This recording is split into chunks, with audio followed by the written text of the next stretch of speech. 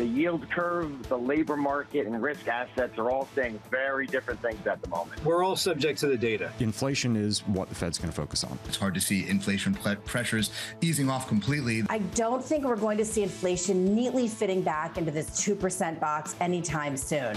This is Bloomberg Surveillance with Tom Keene, Jonathan Ferro, and Lisa Abramowicz.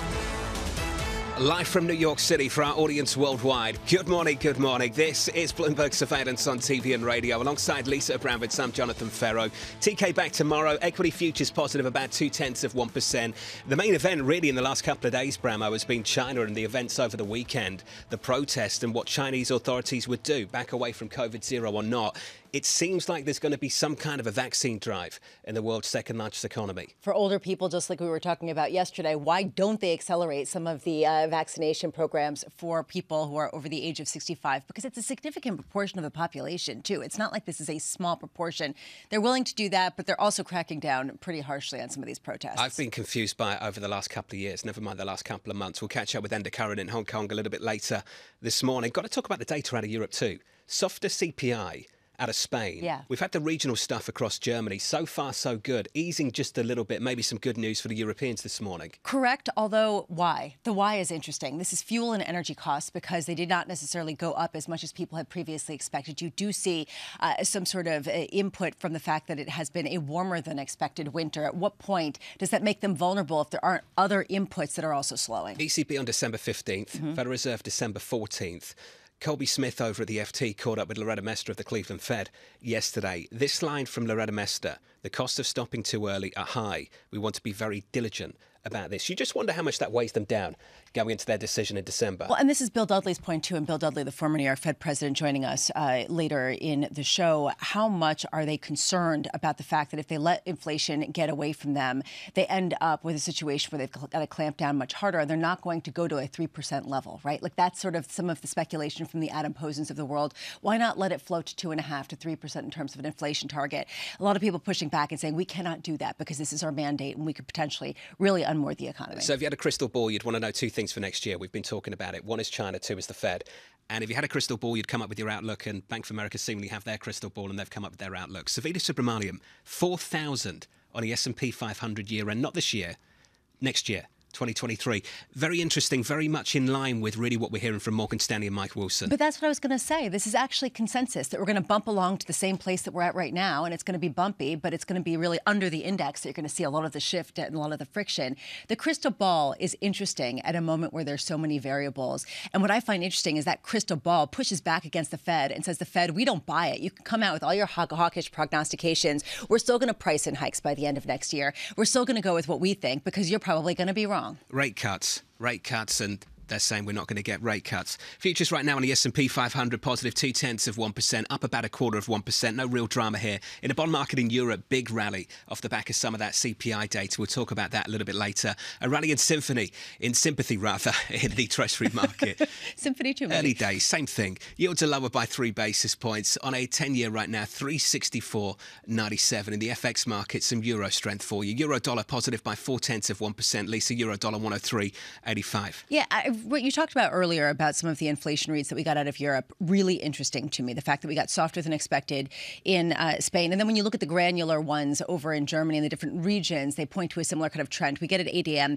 Germany overall inflation for November. We're expecting it to tick down just a touch. That's a Bloomberg Economics and sort of the average of analysts surveyed by Bloomberg. How much, though, is going to be comforting before you get a different message from an ECB that has the same fear that the Fed does, which is letting inflation get away and the underpinnings of it without clamping down harshly now. At 9 a.m., we get a host of housing data out of the U.S., including the S&P CoreLogic Case-Shiller 20-City Home Price Index for the month of September. How much do we see that acceleration of the decline in home prices? This, to me, is a leading indicator, and it also takes out some of the confidence of consumers and the buying power, especially for people who are middle income, and that's something people have been watching. And at 11:30 a.m., a news conference by NATO Secretary General Jens Stoltenberg. He has a meeting with Secretary of State Tony Blinken in the U.S. Yes, he's talking about Ukraine. They're doubling down on what's going to happen there, but expect China to be front and center, too. That's what a lot of people are saying. Do you think the housing data needs a rebrand? To Just what? to rename whatever that data is. You mean you don't like saying the S&P CoreLogic Case-Shiller 20-City Home Price Index? No. Can we shorten it to something What else? would you like to call it? I don't know. Home data. We call it the Case-Shiller data if you want. But there's like different sets of logic. it. Okay, we're going to solve this a little bit later. It's like the shoe debate. How much feedback did you get about the shoe debate yesterday? I mean, I Shoes on, got shoes some. off. Did you get a lot of feedback? Tons. Really? And people were all with you, or are they basically pushing back and saying it's kind of... Most of my friends on board. You're threading a needle here, because you're basically saying you as an individual should respect what other people do, but you as a host should not impose your view aggressively, but you can Correct. judge later. Correct. Yeah, okay. And if you're not up to speed with the debate from yesterday, you didn't miss anything. Tony Crescenti joins us now, portfolio manager and market strategist at PIMCO. Tony, wonderful to catch up with you, sir. I want to start with a number. John, Lisa. Negative 77 basis points on the yield curve in America, the 2-year versus the 10-year. And I want to understand from your perspective and the team at PIMCO. Tony, how much signal can you take away from that yield curve right now? Well, there's a significant amount of signal in the yield curve. It's a reliable indicator, as you know. But that number you referenced, John, is similar to what's called the term premium, which is the difference between the future short-term interest rates and that long-term rate. Typically, there's a term premium in a long-term interest rate, meaning that an investor says it wants additional yield for stepping out on the yield curve because there is more risk in stepping out on the yield curve. But these days, and for a long time now, the last 6 years, especially the last decade, investors haven't demanded much in the way of a term premium. Is it related to the Fed? It could be. Think about it this way. We know that lots of shelves were cleaned out during the pandemic. We saw supply chain problems, some stuff missing. There's still stuff missing from the shelves in the sense that the Fed took a lot of bonds off the shelves, trillions of dollars worth. It's only putting a few back at a time. So that keeps the term premium suppressed. So there is a bit of a distortion in that sense, but markets clearly are deciding that there are risks, elevated risks toward recession next year. And Tony, a lot of people are going into longer duration because they do see the proposition of growth over the longer term really coming down dramatically. We were talking yesterday with Brian Weinstein of Morgan Stanley, and he said he could see a 3.25% 10-year Treasury yield before this rally is over, and he could see that yield curve inversion going to negative 125 basis points. Do these potential outcomes seem probable to you? It is possible. Tara is the new investment mantra, in fact. A lot of investors are talking about the idea that there are reasonable alternatives rather than the old Tina. Tina's exited. Tara's entered the building. Tina was that there is no alternative. Now that yields are up, there are. Now, think about it this way as well. The boomers are aging. 1957 was the biggest birth year last century, so this year is the biggest year for retirements in history. This wave lasts through 2030. Think of the boomer mentality in the 2010s. They probably thought they'd never, ever see interest income as part of the future earnings story, but now they do. And so they will keep pushing back, you could say, on these higher yields when they happen, because they'll say, well, thank goodness, now I can rely perhaps on interest income. Plus, there are numerous other reasons why investors might want fixed income. And so they could push into yields. And what I'm trying to say is that there will be non-economic reasons in a sense, but it's economic, of course, if you're a retired individual, for wanting to explore fixed income today, because there are reasonable alternatives and yields do look good relative to future inflation, relative to the long-term average, and as a hedge against future recession risk, because bonds do tend to outperform equities and credit in cases like that. So what's your highest conviction move ahead of next year, especially given that people are already rewriting their 2023 outlooks? The biggest area of conviction that one should have entering 2023, and it isn't easy, is to expect that interest rate volatility will plunge next year relative to 2022, because the forecast miss on the federal funds rate is highly likely to be a lot smaller next year than it was this year. The Fed, others expected the funds rate to end at 1%. It's ending near 5%. What are the odds of a 4-point miss next year? What if it's 1 percentage point miss next year and the markets think it's a 6% funds rate instead of 5%, where it's priced now?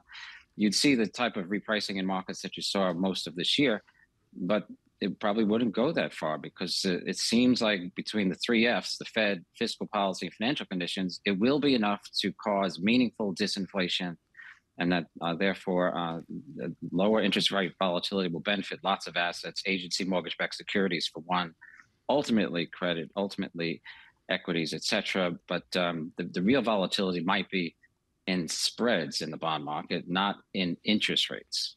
Hey, Tony, can we get a forecast for Team USA today at the World Cup against Iran? You've got a number for us. I'm a baseball player, so you're asking the wrong person, John. But one of Tom Keene's mates. Say, go USA. I can only say I'm sitting in the United States. I know, it's just ridiculous. Citizen. Let's go with the United States. It's not ridiculous. Tony, thank you. Tony, thank you. Tony Crescenzi of PIMCO. It's one of Tom's mates.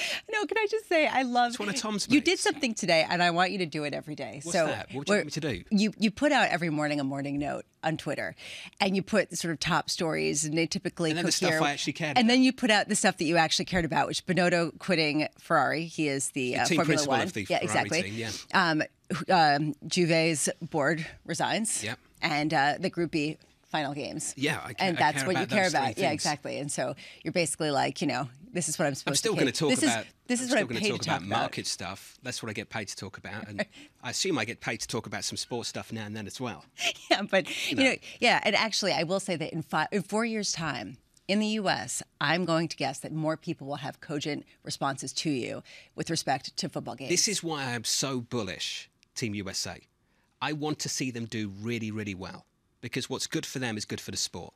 Honestly, I truly believe that. If we can have a really, really strong US men's football team in the same way we have a really, really strong US women's football team, I think it could be absolutely fantastic for the sport in 4 years' time when a World Cup is hosted in North America. It's actually gaining so much traction, in part because parents don't want their kids playing traditional football. They want to play soccer. No, the problem is it's the boomers like Tony pushing the bonds, pushing the treasuries on people in retirement who still like baseball. Oh, my God. No. You took this a step too far. All of that stuff. I like baseball, too. You cannot undermine baseball. It's the boomers. Oh, Jesus. You had me, and then boom. Buy treasuries. Yeah. And blame Tom's generation. Yeah, exactly. It's good that he's not here. Everything. Evan Brown of UBS is coming up in the next hour. Looking forward to that. Live from New York. This is Bloomberg. You lost me too, Jonathan. All right, keeping you up to date with news from around the world with the first word. I'm Lisa Mateo. Federal Reserve policymakers are stressing that more interest rate hikes are on the way to curb inflation. New York Fed President John Williams told reporters that he sees rates heading somewhat higher than he had forecast just a few months ago. Meanwhile, St. Louis Fed President James Bullard says that markets are underpricing the chance of higher rates. China plans to increase COVID vaccinations among its senior citizens. It's a step that health experts regard as crucial to reopening an economy stuck in harsh COVID-0 restrictions. Still, Beijing stopped short of announcing mandates that helped raise inoculation rates in other countries. The move comes after a weekend of protests demanding an end to COVID limits. British Prime Minister Rishi Sunak says the UK cannot rely on what he called simplistic Cold War rhetoric against China. In his first major foreign policy speech as premier, Sunak also said it would be naive to think that trade would lead to social and political reform. He said that China cannot be ignored, especially on issues such as global economic stability or climate change.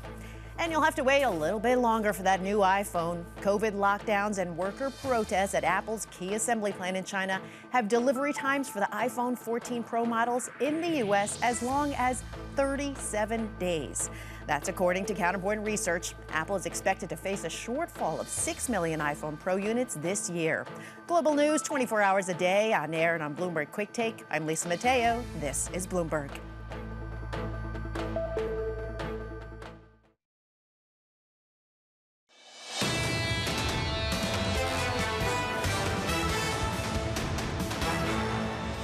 Our message to peaceful protesters around the world is the same and consistent. People should be allowed the right to assemble and to peacefully protest policies or laws or dictates that they take issue with. We're watching this closely, as you might expect we would. And again, we continue to stand up and support the right of peaceful protest. That was John Kirby, the White House National Security Council spokesperson, responding to the events in China over the weekend. Live from New York City this morning. Good morning. Equity futures just about positive, up 0.2% on the S&P 500. Chairman Powell speaking tomorrow on Wednesday. And then you get payrolls data on Friday. Yields are coming in a couple of basis points, down 2 basis points on a 10-year to 365.71. Here's a line from the President of the United States. He was speaking in the Rose Garden. Here's the quote. Good morning, everyone. As you might guess, I am very pleased to announce a tentative labour agreement that has been reached between the railway workers and the railway companies. This agreement is a big win for America and for both, in my view. You know when that was? That was September 15th, Bramo. September 15th. And the 12 unions, all 12 unions failed to sign up to that tentative agreement. We got a problem. And how does this president deal with it? Because he is the president of unions. And this is interesting. So he comes out and he's asking Congress for help to force some sort of deal here because some of the unions won't sign on to this. How does he message this in a way where he still sounds pro-union, even though he is going above them and injecting Congress? Anne-Marie is back in town, I'm pleased to say. AMH, welcome back down in Washington, D.C. Anne-Marie, walk us through what's happened here, why this is broken down, and what's on the table now. Well, for the labor unions, it really comes down to this paid time off. They want this medical leave, and they say that's even more important than raise wages. So that's why you see one of the biggest labor unions, or the biggest labor union, voted this down. And that's really when tensions started to rise and it looked like they wouldn't be able to get this agreement. They have till December 9th to try to negotiate this, but clearly that's just around the corner and the White House doesn't look like that's happening. So now the president is out with a statement calling on Congress. Congress could be the ones to step in to avoid a strike. And what the president was trying to say yesterday in the statement, I'll bring you some of that. He is saying, let me be clear, a rail shutdown would devastate our economy. To Lisa's point, at the same time, he was saying, I am one of the most pro-union presidents we have in modern times, yet what he's concerned about is the havoc this would wreak on the U.S. economy, especially going into the holiday season. What's the deal here going on behind the scenes? Why this wasn't signed onto by all of the unions, especially if freight rail companies are urging Congress to act quickly? Yes, we know this because the workers are the ones that are basically protesting. But on the flip side, there are some unions that also would like to see this agreement ratified. There are some unions that already signed off on it, right? But you have to get all 13. And that's where the issue came down to. Not all of them were able to get all the votes needed from every single member is voting on this. So you have the top leaders negotiating at a table, and I met some of them that day in the Rose Garden and talking to them and all the coffee and the sleep they were expected to need because they were working around the clock. But then members need to vote for this, and they see this as a moment in time where they can use this leverage right now. There are supply chain issues. We're going into Christmas, and there's a president that says he supports labor unions. So they feel like at this moment they could probably extract some of those demands, and for them that's going to be medical paid time off. Anne-Marie, I'm glad that you mentioned the supply chain disruptions because that is the broader backdrop for this. This president wants to see those supply chain disruptions ameliorated to alleviate some of the inflationary pressure. We're seeing that with the rails. We're seeing this over in China. How is the U.S. dovetailing their message with the Communist Party over in China in terms of wanting to end COVID zero while also encouraging companies in the U.S. to diversify some of their supply chains away from just their reliance on that nation? Well, you heard what Admiral Kirby says. He says they're watching these protests carefully. Quite a muted response from the White House. That statement about the fact that they support peaceful protests around the world could be said for a number of protests happening right now in countries. Iran as well comes to mind. But the fact that they're watching these protests in China carefully is all they've said, or closely, and they don't see an impact yet on supply chains. But of course, as you said, Lisa, behind the scenes, or even more so out front, the U.S. and the money they're putting into the United States in terms of semiconductor chip building, one, but also the rallying behind the business community in other countries around the world to divest away from China and to make sure that there are other supply chain routes, because that is what the pandemic really exposed, this reliance on China. Just similarly in Europe, it's reliance on Russian gas and oil, the fact that the West is too reliant on some of these countries. So it's an interesting moment right now with China. But the U.S., the administration hasn't come out and really said something direct or emphatic about these protests, just that they're watching them closely, but they don't see a hit to supply chains. Mitch, how did some of this play out at the G20?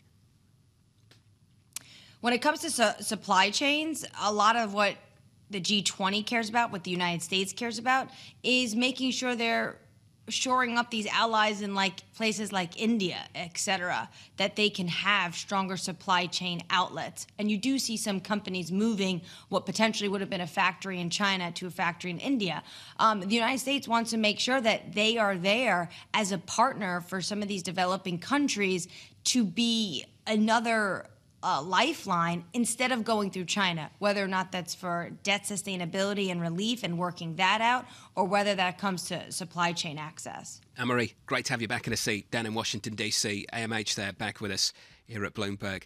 Clearly, there's been a change in the labour market, a massive change. We were talking about the amount of leverage that employees had over the last 18 months. There seems to be a shift, and you can see that, I think, in the communication coming from a company like Snapchat. There's real tension now in tech across major companies. Don't know if you'd consider Snap a major company, but this line from Evan Spiegel about getting back to the office for 80% of the time. What each of us may sacrifice in terms of our individual convenience, I believe we will reap in terms of our collective success.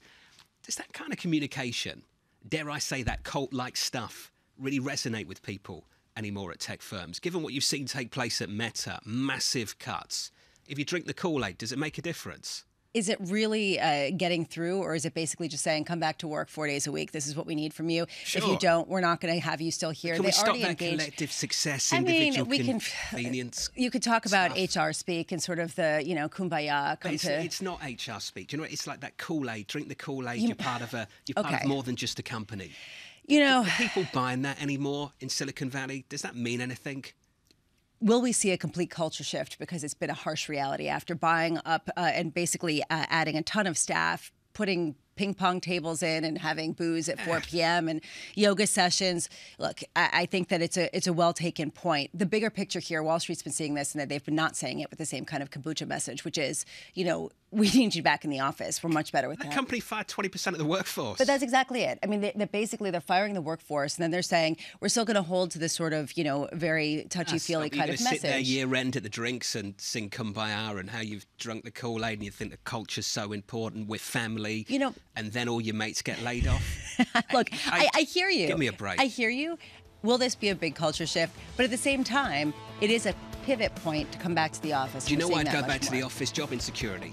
Nothing. But that's exactly it. But what they can't say that. Come back to the office, or we're going to fire you. Because we're a family and we need to be together. Stop it.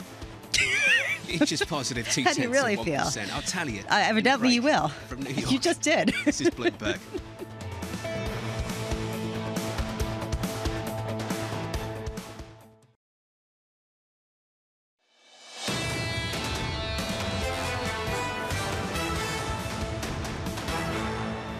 Three hours away from the opening bell, equity futures looking a little something like this on the S&P 500, positive 0.25%. On the Nasdaq 100, up 0.5%. Big day of losses yesterday. Biggest one-day loss on the S&P going back to early November 9th to be precise. Treasuries yesterday, 2s versus 10s, negative 81 basis points at the lows. Just unreal. You've got to go back to the 1980s, I believe, to see the curve that inverted. More inversion this morning. Yields down by another 2 basis points on a 10-year, 365.71 rather, on a 10-year, on a 2-year, 442.99. There is a bid in the bond market over in Europe as well. Downside surprise for CPI in Spain. Likely to see the same thing from Germany in about 90 minutes from now. So look out for the single currency. Euro dollar shaping up as follows. Going into all of that, euro dollar 103.73. Brahma euro dollar positive 0.33%. Yeah, interesting to see how the dollar has really been the weakest player overnight and over the past couple of weeks. I want to bring you this. Stephen Major just put out his major bond letter where he puts out his outlook.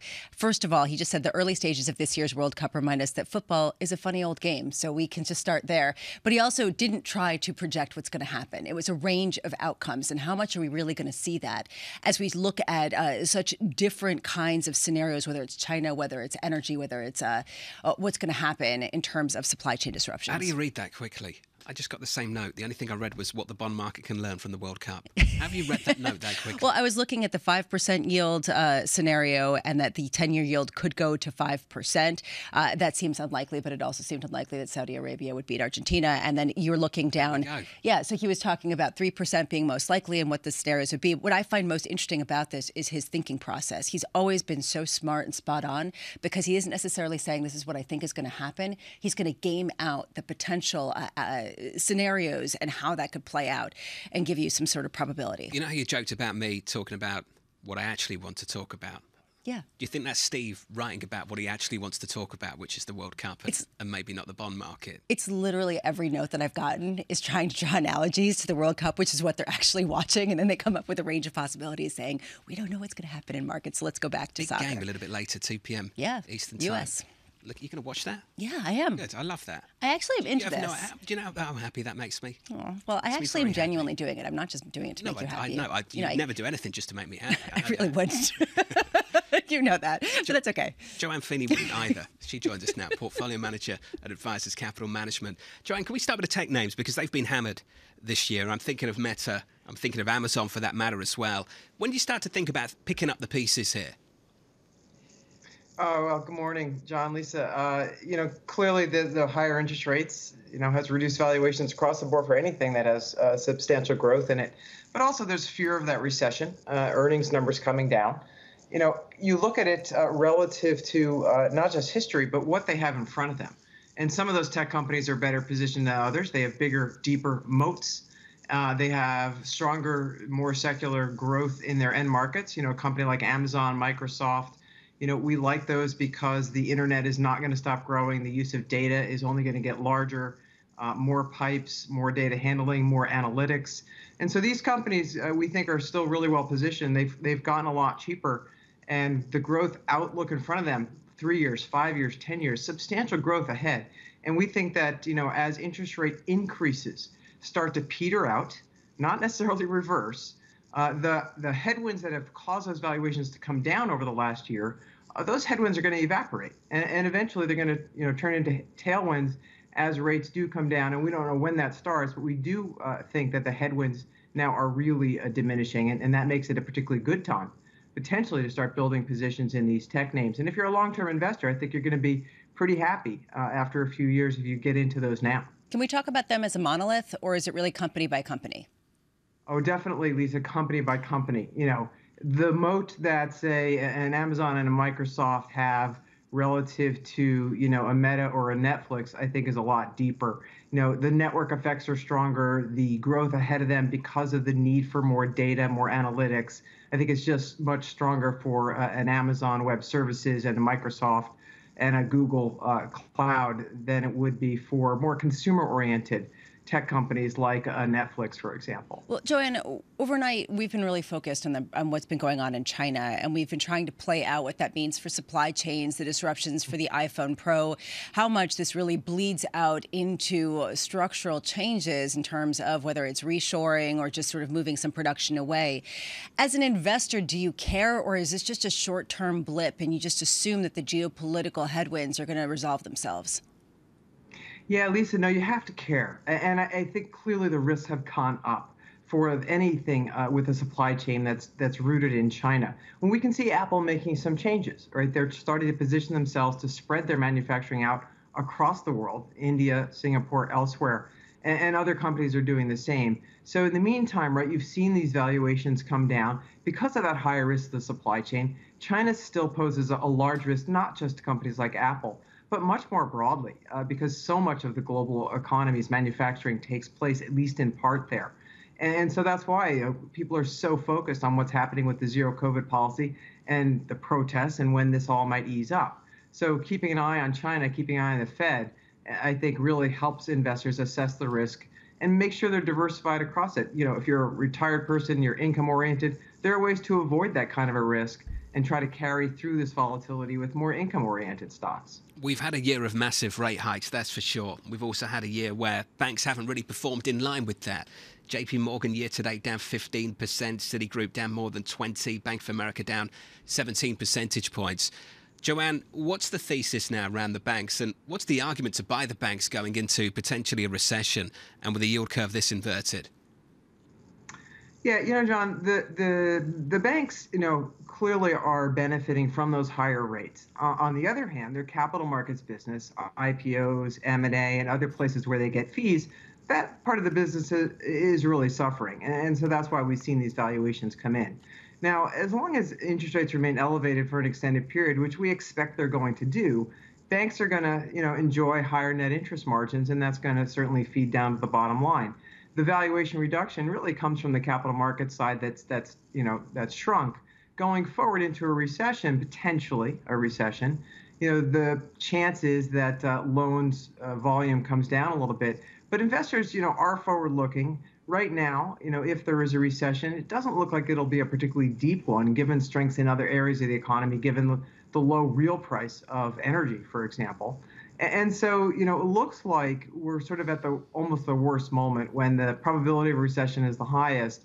And then, you look beyond the recession and banks become an awfully good place to be, given those net interest margins likely to stay higher for longer. Such a crazy moment in this market, Lisa. I was talking about this with Greg Staples at DWS yesterday.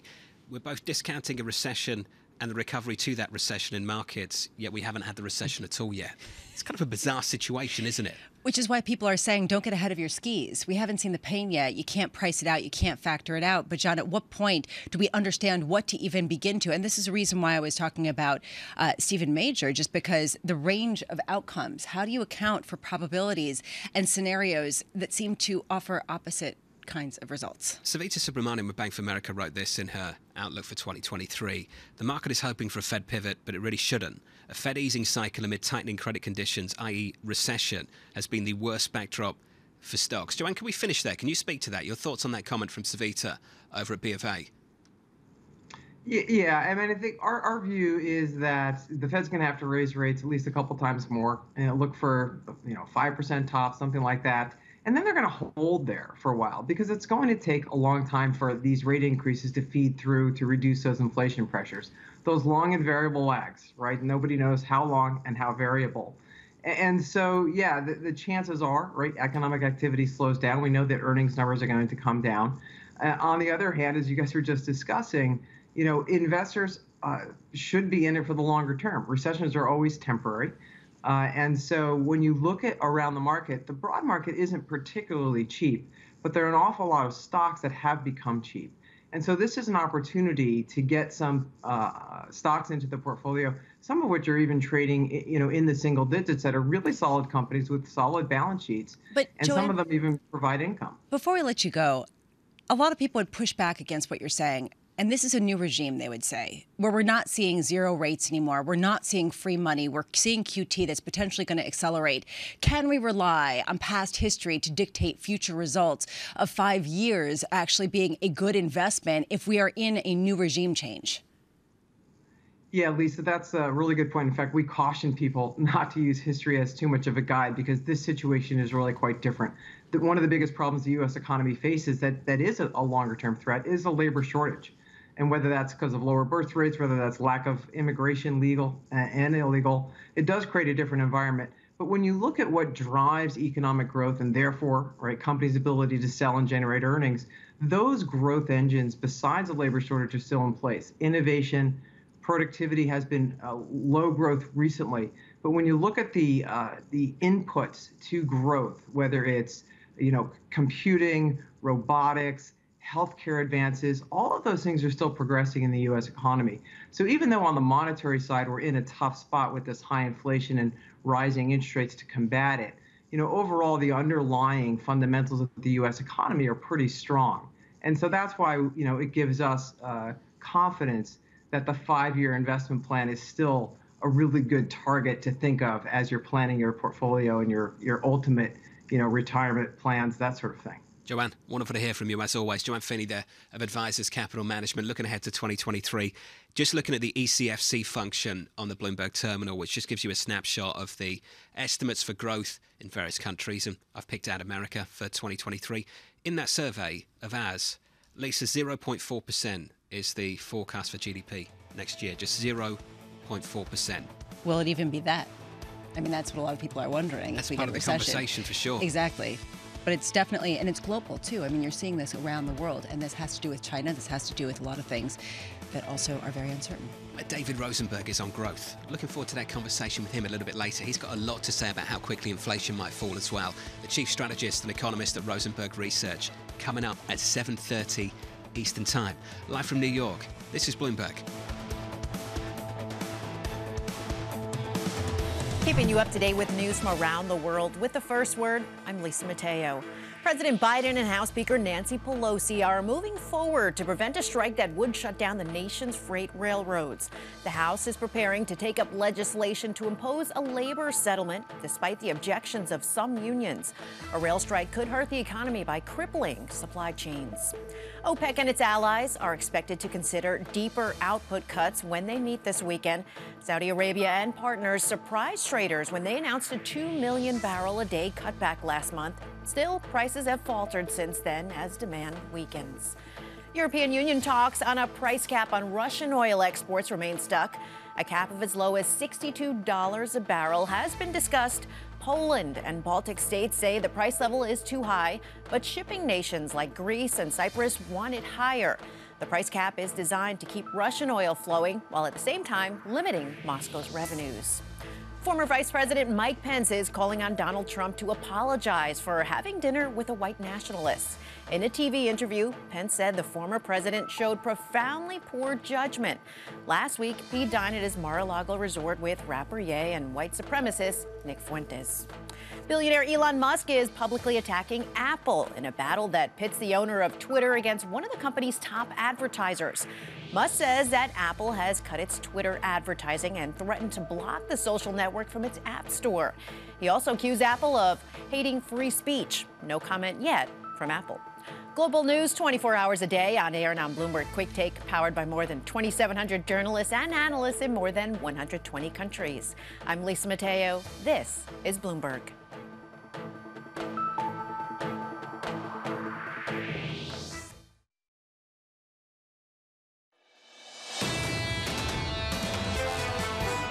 It's certainly possible that the zero COVID ends early, and that would be a game changer. But it's just as possible that the clampdown comes, uncertainty stays, supply line problems rebuild, and it just causes more economic slowdown out there. Great to catch up with Brian Weinstein there, the Morgan Stanley Investment Management Head of Fixed Income. Live from New York with equity futures just about positive on the S&P 500, up 0.2%. Equities pushing higher. Bond yields lower by a couple of basis points, 365.71 on a US 10-year. Euro dollar 103.75. In about an hour and 10 minutes, you'll get CPI data out of Germany. We've had the regional breakdown so far. Downside surprise after downside surprise across Europe this morning on inflation. So that's worth a look. Just about hanging on to the 70s on WTI crude, 79.17. Call it 79.20. We're positive 2.5% on crude this morning. Tweet of the morning so far. So what did China announce today? Or are we using markets to imply that something was announced? It's a good question. They did indicate that they were willing to increase some of the motivation to get the vaccines, and that seems to have generated some encouragement. Perhaps also we're not seeing as many protests because they were all cracked down upon.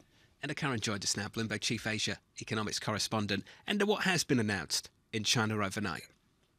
Well, they're getting to the Achilles heel that we've talked about in your show so many times. They came out today and said we are going to boost vaccination rates, especially among the elderly across China. Now, they said they're going to target nursing homes. They said they're going to use big data to try and get to those people who have not been vaccinated or in short of boosters. The coverage of boosters on indeed vaccinations over the age of 80 is really not where it needs to be. It's about, in fact, for those over 60, it's about 70% total coverage. Now, so that was a big announcement. But what they did not come out and announce were specific measures like enforced mandates or other kind of, carrot type approaches to get people to go out there and get the vaccine. There has been some reticence among the elderly in China, according to our reporting. For example, there, fears of side effects. There's been a view, some could call it rational, that there was no need to get vaccinated when there was no COVID in the country. Obviously, that situation has changed, and it does feel like it's reaching a point now where China is, A, realizing it has to get its vaccination rate where it needs to be, and B, they're starting now the first steps of what's probably going to be a very complicated journey to try and prepare the country to reopen the economy and link it up with the rest of the world. Is it fair, Enda, to think that this is preparation for an earlier exit to COVID-0 than perhaps was previously signaled? It's a fair question to ask, Lisa. We just don't know for sure. What we do know is the authorities came out at 20-point plan a few weeks ago. They are, basically crawling their way along this process to try and ease up restrictions where they can, but also try and control the virus, which of course is a very difficult thing to do. We know the economy needs to be allowed to get back on its feet, so they have to try and somehow pull out of this COVID zero approach the way they are. But what we do know is, as a matter of fact, China is at risk of a serious public health disaster. That continues to be a major constraint for them, but they don't yet have the hospital network ready to deal with the kind of outbreak that experts talk about. They don't yet have the vaccination rate where it needs to be. There has been criticism, of course, that they need to embrace other kind of vaccines from the Western world as well. There's a lot that China needs to do to offset a public health disaster. So I think most people watching this today are saying this could be the beginning of the end, as one analyst described it, but it's probably going to be a pretty complicated road from here, I think. And we think about some of the protests overnight being squashed by the authorities today. We've heard about that. That doesn't seem to be the motivation of Xi Jinping's party. Right now, we're looking at companies, including Volkswagen, that are removing some of their factories or taking them offline in China because of some of the supply chain kinks, some of the issues with supplying those factories. We're also hearing the U.S. push European allies to take a harder stance on China. How much is that factoring into the speed in which China would like to move away from this policy? You would have to assume it's part of their rationing, their thinking on this, Lisa. Multinational corporation sentiment towards China is very negative right now. The chambers of commerce routinely come out and criticize China's COVID zero policy, or at the very least, they ask, what is the roadmap out of this? That's very unusual to hear these kind of commentary from the European chambers and the US chambers. And you're right, supply chains are being disrupted. We saw that recently, of course, with Apple. And there certainly has been some dislocation of the supply chain out of China into neighboring countries. So when you consider the optics and the negative sentiment towards China, and when you consider the downward pressure on the economy, one would assume the policymakers, of course, don't want to lose that foreign investment. They don't want to lose those foreign companies and all the big employment that go with that. And it has to be a factor in their thinking. It's all part of getting the economy back on its feet. And the consumer base in China is incredibly powerful. And I think we forget that sometimes when we have these discussions. Can you tell me how they could respond to, say, a company like Apple relocating its production base? Do you see that kind of nationalism underpinning consumer decisions? Well, in the past, certainly there has been nationalism in terms of unofficial boycotts of chain stores or products from other countries, whether it was because something was deemed to be offensive to the Chinese people, or whether it was because of a geopolitical spat. For one reason or another, there have been trade has been weaponized at times by China in an unofficial way. So you cannot rule out that if a company was to pull out of China on a broad scale, that there wouldn't be some kind of retribution. But this is where it gets complicated, John, because some of these very large multinationals, when you speak to them, they will complain about COVID zero. But on the other hand, they will tell you, well, where else do you go that offers the scale and the scale of infrastructure that China offers, where you can plug in and get up and running? There aren't many countries around the world that offer that right now. That's one of China's key defenses. The other side of the consumer story, don't forget, it isn't just COVID. It's the real estate slump. That's still 1/4 of the overall economic output. That's a big part of what's happening too. Yeah, well said, Ender. Appreciate that final comment there. Ender Curran there of Bloomberg out of Hong Kong. And Lisa, we need to talk about that as well. It's not just been a COVID zero story that's dragged down growth in China.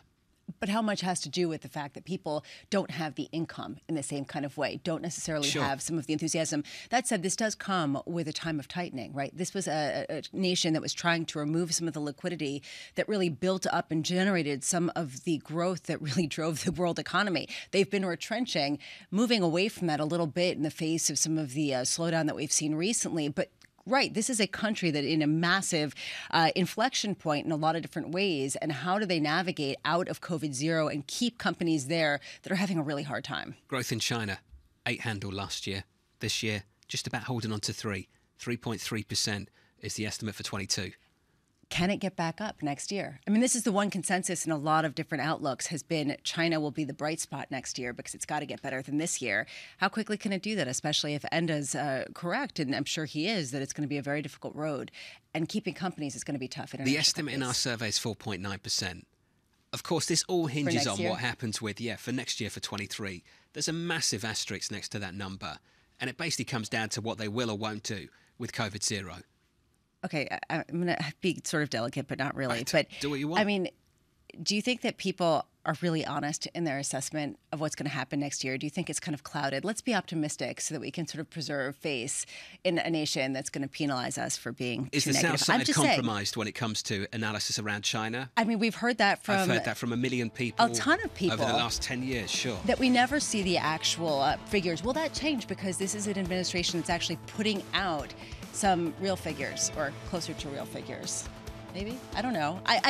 There has to be an asterisk around it. There does. And there always is. Coming up in the next hour, 7:45 Eastern, Bill Dudley, the former New York Fed president and Bloomberg opinion columnist from New York. This is Bloomberg.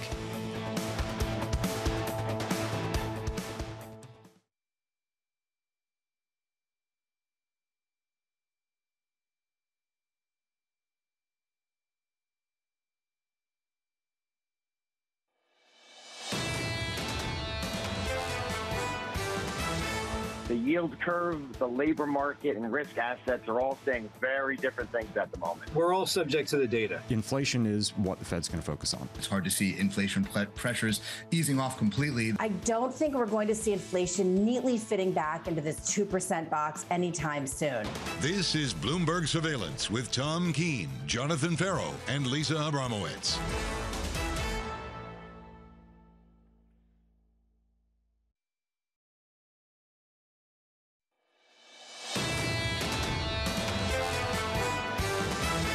The yield curve, the labor market, and risk assets are all saying very different things at the moment. We're all subject to the data. Inflation is what the Fed's going to focus on. It's hard to see inflation pressures easing off completely. I don't think we're going to see inflation neatly fitting back into this 2% box anytime soon. This is Bloomberg Surveillance with Tom Keene, Jonathan Ferro, and Lisa Abramowicz. Lots of World Cup talk coming up.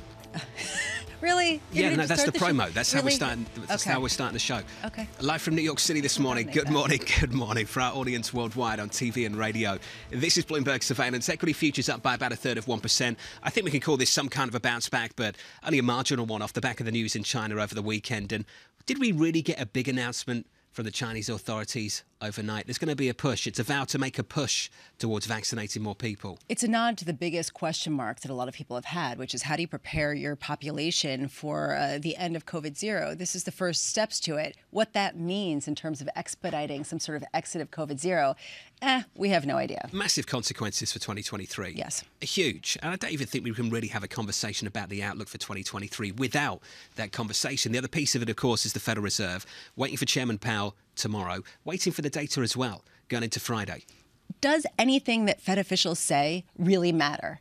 We heard hawkish talk after hawkish talk over the past 24 hours. Bullard, Mester, name your Fed official that spoke, which is pretty much all of them. And they all say the same thing, which is we might slow the pace, but we're still going to go to a higher terminal rate. We're going to keep it there for the duration of 2023. John Williams saying this too, of the New York Fed.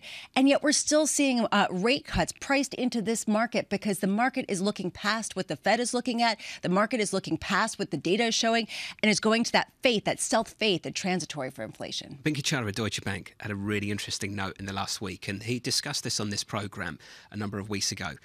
Can you blame higher rates? He said this: equities are where they were 175 basis points ago in rates. The S&P 500 has been at recent levels 4 times over the last 5 months, while rates have been successfully and notably higher each time, with the 2-year yield up 175 basis points from the first time, suggesting it is not higher rates that drove the equity sell-off. What do you make of that? That's what I mean. I think that there is an argument that it is not the rate picture, it's the growth picture. And until it really affects how companies operate, it's not going to have material effect on stock valuations. I don't buy it because I think that, and I'll be honest, I don't buy it, and that's the reason why I kind of grunted, but you have to think about the relative valuation proposition. There are people who are suddenly saying, what, Terra?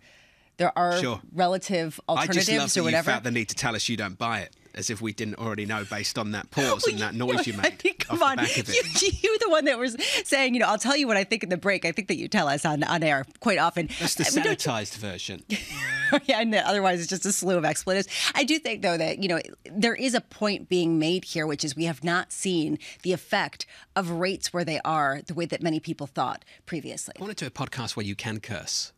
You can curse about markets and people can just really say about how they feel about I think a lot things. of people listening. I think a lot of people Cathartic, listening. wouldn't it? I agree. Futures positive a third of 1%. No one here at Bloomberg's going for that. Or about life if you want exactly. as well. There you go. Equities up by a third of 1%. Yields look like this, down 3 basis points, 365.34 on a 10-year. Look out for German CPI coming up in about 57 minutes from now. Had a downside surprise out of Spain, and looking at the regional breakdown of Germany, pretty soft inflation prints, relative. I stress relative to the previous month, though in absolute terms still elevated and something the ECB will be concerned about. Euro dollar, Lisa, right now 103.83. Yeah, I'm looking right now at a 10-year German yields that is sharply lower, 1.88%.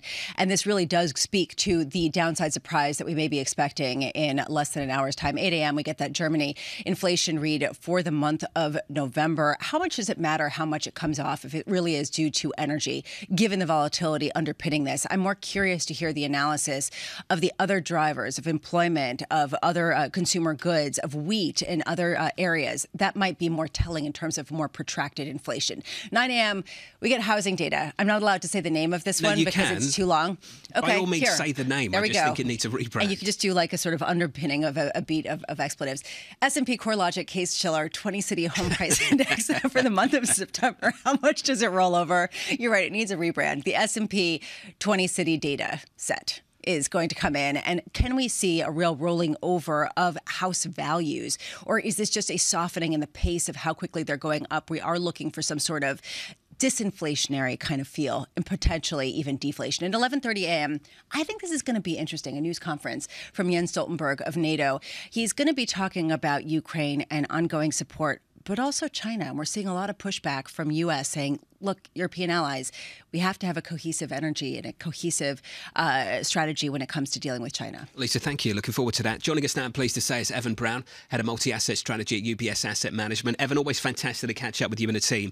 Let's just start with the core theme for you guys, which is that you think investors are going to be surprised by how resilient this US economy will continue to be, perhaps deep into 2023. Evan, can you walk us through the why and for how long you think we might be surprised?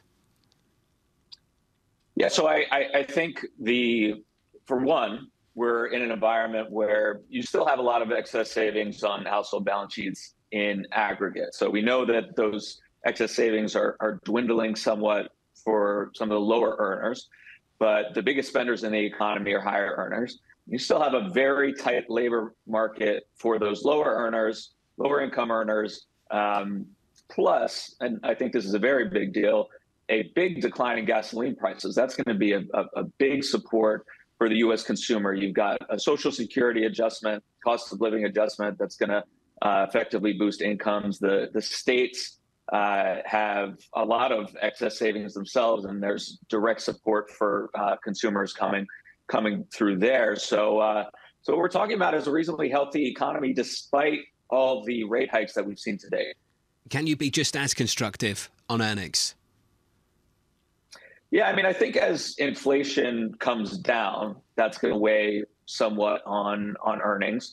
But I think a lot of that is known, right? A lot of that, even if you haven't seen analyst expectations come down as much, everyone's talking about recession. Everyone's talking about earnings coming down. And so the surprise is that they hang in there, right? We're not talking about a boom in earnings. They're definitely coming down, but we are talking about them just kind of hanging in. And at this point, that's probably enough. Do you think we could see the outcome for 2023 flipped from what people are expecting, which is a good first half and a really bad second half? It could be, because I do think that the tightness of the labor market can continue, and that's going to keep the Fed on edge. There's a lot of narrative right now that, okay, the Fed's going to do another 50 basis point hike, another 25 basis point hike, and more or less be done. But if the labor market is staying tight, then there's a bias that the Fed has to, kind of extend and do a few more 25 basis points hike. Can we get to a 5.5%, 6% expected terminal rate? I think we can. And ultimately, that can be the thing that makes the economy crack down the road, but it's too early to trade that right now. What does that mean in terms of the bond trade, given that so many people hid out in the long end? Does that mean that could be fine for now and we could see that work for another couple months? But if we go to a 5 to 6% benchmark Fed funds rate, all of a sudden that trade gets blown up. Yeah, I think that's right. I mean, I do think a lot of the bond rally is a result of people kind of short covering. Everyone's been short bonds for a long time. And I think a lot of it, too, has been the round trip that we've seen from the UK transitioning from fiscal stimulus coming from the Truss administration to now Sunak and fiscal austerity. So that's putting downward pressure globally on yields. But all of that is kind of played out. And now we get to the point where, growth is okay. Inflation is sticky. Fed might be doing more than people expect. And then right out there, you have the Bank of Japan, right, which at some point next year, probably in the first half, is going to be adjusting. And even if that's kind of known, that's really that last anchor that there is on bond yield. So I think almost even psychologically, that's going to be injecting some term premium in bond markets and perhaps leading to a renewed sell-off in duration. Evan, if that's the case, where does that leave the dollar trade? Because I'd pick up on cable. You mentioned the UK. That went from 103.50 intraday lows of the year on September 26th to 120 right now. Similarly, we've had a turnaround in euro dollar as well. Evan, are you saying that dollar strength can kick back in too? Yeah, I think it'll kick back in, but not to the same extent that we've seen for the bulk of this year. And the reason being that Europe, we all know that they're in recession or about to be in recession. They're going to be bouncing back. In fact, you're already seeing the confidence measure, consumer confidence, business confidence measure stabilize and in some cases turn. So you should get, on a forward-looking basis, a little bit of bounce from Europe. China, the path is bumpy, leaving zero COVID, but the destination is reopening. I mean, they're going to have to reopen in order to make sure that the economy just doesn't completely fall apart, and that the government has the tax revenues to actually pursue their policies on common prosperity and redistribution and the like. So the current situation is unsustainable in China, and so we'll pick up there. So if you're getting, more support from Europe, more support from China, it's not just a U.S.-driven economic story. Evan, final forecast we want from you. Team USA against Iran, 2 p.m. Eastern time. What's the score? The U.S. is going to win 2-1. That's you can count on that. There we go. There we go. UBS. You see, UBS likes to play ball. What was PIMCO about earlier? Baseball chat. They're playing a different ball. Baseball banter. Yeah. What's that? Well, okay. What's your projection? What's your prediction for the game? Well, I'll tell you what I hope. I hope Team USA progresses. No, I mean the score. And I'll go with Evan Brands 2-1. You think you're going to go with that? I'll go with Evan Brands 2-1. Sure. I'm going to do 3-1. 3-1. Nice. Okay. You want to put money on it? If you want to. I mean, does the money go to charity? I don't like to gamble. No, I know. I don't either. I don't gamble at all. Have you ever done a slot machine? Someone once paid me to do a slot machine. It was not satisfying. I did horses back in the day. Really? Yeah, sure. I can see you. And you do, Formula One, no? I don't gamble on it. Right. I used to bet on some horses. Really? Sure. How much money did you lose? I don't gamble anymore. All right. Bill Dudley joining us in about 30 minutes' time. Looking forward to it. Live from New York. This is Bloomberg. Keeping you up to date with news from around the world with the first word, I'm Lisa Mateo. Federal Reserve policymakers are stressing that more interest rate hikes are on the way to curb inflation. New York Fed President John Williams told reporters that he sees rates heading somewhat higher than he had forecast just a few months ago. Meanwhile, St. Louis Fed President James Bullard says that markets are underpricing the chance of higher rates. China plans to increase COVID vaccinations among its senior citizens. It's a step that health experts regard as crucial to reopening an economy stuck in harsh COVID-0 restrictions. Still, Beijing stopped short of announcing mandates that helped raise inoculation rates in other countries.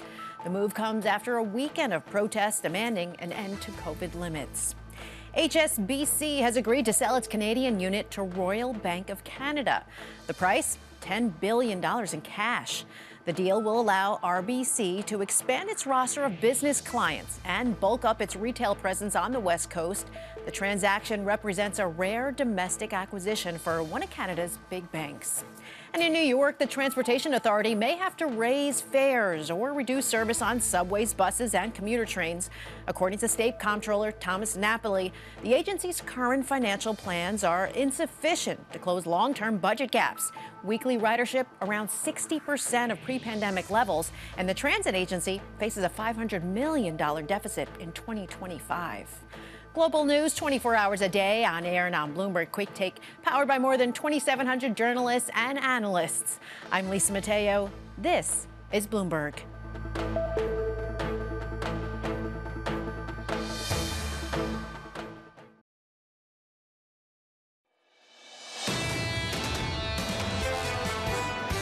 This is a critical time for our security, and we are sending an important message.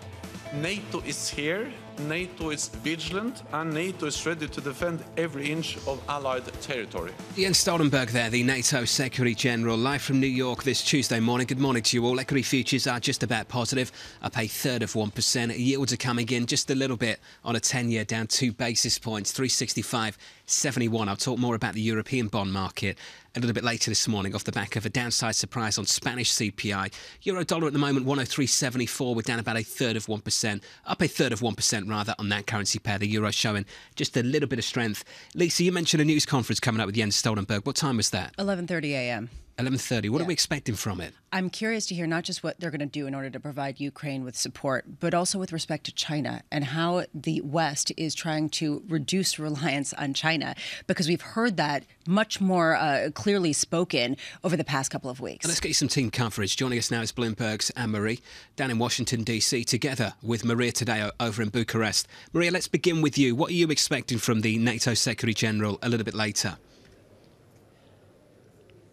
Well, Jonathan, I already had a preview because I was at a panel in which he assisted and spoke, and there were two things that he repeated time and time and again. One, NATO is the biggest military alliance. Perhaps that is a message not just to Russia, but also China. He also appealed to allies for a full comprehensive package of assistance for Ukraine. And right now, this is not just money and weapons, but also winter equipment. This country is already under a lot of pressure because of the low temperatures. And then something that to me really caught my eye, and he suggested, well, we should learn the lessons from Russia and perhaps apply them to other autocracies like China. We should reduce our dependencies from countries that clearly do not share the same values. Well, and Maria Tadeo, this is really an issue, especially as you hear Volkswagen pulling back and actually closing down some of their factories in Russia, saying it's because of supply chain constraints, because of materials that they cannot get. Is this a stealth way, a good excuse for certain industrial companies from the West to withdraw from China? Is that what we're actually seeing? Look, it is hard to tell because on the flip side, there was also the German chancellor who went over to China a few weeks ago with a bunch of CEOs also again on that trip, official visit. But there is also right now in Germany a rethinking about essentially what was their foreign policy for decades. And that is that the more you trade, the better relationships that you have, and therefore diplomatic ties will improve with Russia. That entire playbook that Angela Merkel applied for years have gone out the window. They did a lot of trade with Russia, they got burned, and now you have a war. So I think with China, with respects to Germany, there are tensions within the coalition, how to treat the Chinese, but also overall in Europe, there's this idea that perhaps, yes, you have to decouple from countries that do not share your values, or at least not be as dependent, to not be in a situation like the one we're in right now, in a perfect storm, high energy costs, still dependent on Russian supplies, a massive diplomatic fight over the oil and gas cap, and of course, inflation still being a problem. Anne-Marie, how united is the West when it comes to moving away from China, moving away from Russia? Well, I think Maria really speaks to the tension that you see. On one hand, you do see companies and you do see the West wanting to diverge and divest away from China. You see that with Apple moving some stuff to India. You see that with the U.S. trying to drum up support at home when it comes to chip manufacturing. But at the same time, you have Chancellor of Germany, Olaf Scholz, going over to Beijing recently to make sure that those economic ties, and by the way, he was flanked by all the most important German executives in their companies like VW, et cetera. And then you have Emmanuel Macron also heading himself to China. So there's this issue where they're dealing with the economies that they are dealt with. This was, as Maria said, this is what Chancellor Merkel really had for years. The Germans really rely on China when it comes to their economy, the same way they relied on cheap Russian gas when it comes to their manufacturing. This is something that is going to take years to unwind, but you do see the start of it. But at the same time, it's not just going to be like switching off a light switch. MH, how do you think this is going to play out between Macron and Biden later this week? Well, when it comes to Macron and Biden and this state visit, what is really going to be on the agenda is what Macron has recently called the U.S. Inflation Reduction Act and those climate subsidies that they're giving to U.S. companies only. He said that these are unfriendly practices. And he says that they're calling this protectionism. And this is something that the Europeans, really behind the scenes, want to work out the United States. But also to show a little bit of a fractured environment in Europe, you have the Germans who are saying we need to deal and communicate with the Biden administration, and we should not start an inflation trade war. So they're actually more welcoming a little bit of what the U.S. is doing, the Inflation Reduction Act. Very different stance than how France has been taking it. And this will be the main topic as President Macron visits Washington this week. Anne-Marie, final question. Who goes further, Team USA or Spain? Oh, gosh. Maria's going to be upset with me, but I'm obviously rooting for America. Oh, yeah, you just tried to set Today this up. I was so fired up about this. Oh, I know. That's why you're basically just setting her up. Have you seen Maria out on Twitter? Yeah, are we going to let her speak or no? Do you think Maria needs permission? Go ahead, Maria. The fact this was even a question, I just cannot. I can't. She's speechless. I need a moment. Let's go to commercial. Just back to you guys. Let's go to commercial. I'm just going to get That's the tension between Spain and Washington, D.C. right now. That's not about Spain and Washington, D.C. What are you doing? All I could say is that she'd have a field day on that podcast that you're going to do where you can curse. I think that she'd They come would be in my and talk first about, guess. Yeah, Madrid. Tadeo and AMH. I actually watched talking about the World Cup. Spain versus Germany. They play really nice football. They play a great game, and they are young. She's right, and they're good. I'm impressed. They are really good. Gavi was excellent. That was fun. She's very pro Gavi. I mean, there are others that are very good too. I mean, it was really a great game to watch. I'm pleased you watch it. Look at the shape of Spain, the way they play football. It's really interesting. They'll always have someone on either side of the wings, pinned to the sidelines. And it's the way Barcelona plays football. They really stretch out a defence. So you see Dani Olmo on the far side and Torres on the other side. And they're always there in position whenever they've got possession. It's a fast passing game. I like that. And just sort of the idea of one team moving as one, even though they're continually passing. It was impressive. Some people find it very boring as well, because it's just sort of like, I like that. It's chess. Maria likes it too, clearly. Yeah, she has lots of very things fired to up say. about. Yeah, you knew this. Team. You were just setting her up. No, I'm shocked. So I thought she'd be more diplomatic about it. You thought that you'd be less diplomatic. That's what you really thought. Coming up, David Rosenberg. Looking forward to that. The founder and president of Rosenberg Research. A must-watch, must-listen conversation just around the corner. Did I get to say thanks to Anne-Marie and Maria? I don't think I did. I think we should say it again. Thank you. Anne-Marie, Tadeo, to the both of you. Thank you, as always. Equity futures shaping up as follows on the S&P 500. Team Spain playing in a couple of days. We'll get Maria's thoughts on that. Just follow her on Bloomberg Twitter. Surveillance. If she comes back, I mean, she's very unhappy off the back of those comments. Equities up 1/3%. Yields down a couple of basis points. 366. She wasn't joking. Did you see her eyes? Oh. She was really angry. She's like, I can't even be on this. She almost ripped off her microphone. I don't even want to be on this show anymore. I basically, go to break. I don't really care. I don't want to be on with you guys. That's basically what it was. Hey, she's not the only one, is she? No, probably. No. That's why Tom's still off. He basically ripped off his microphone and said, I'm not coming back. Forget it. From New York, this is Bloomberg.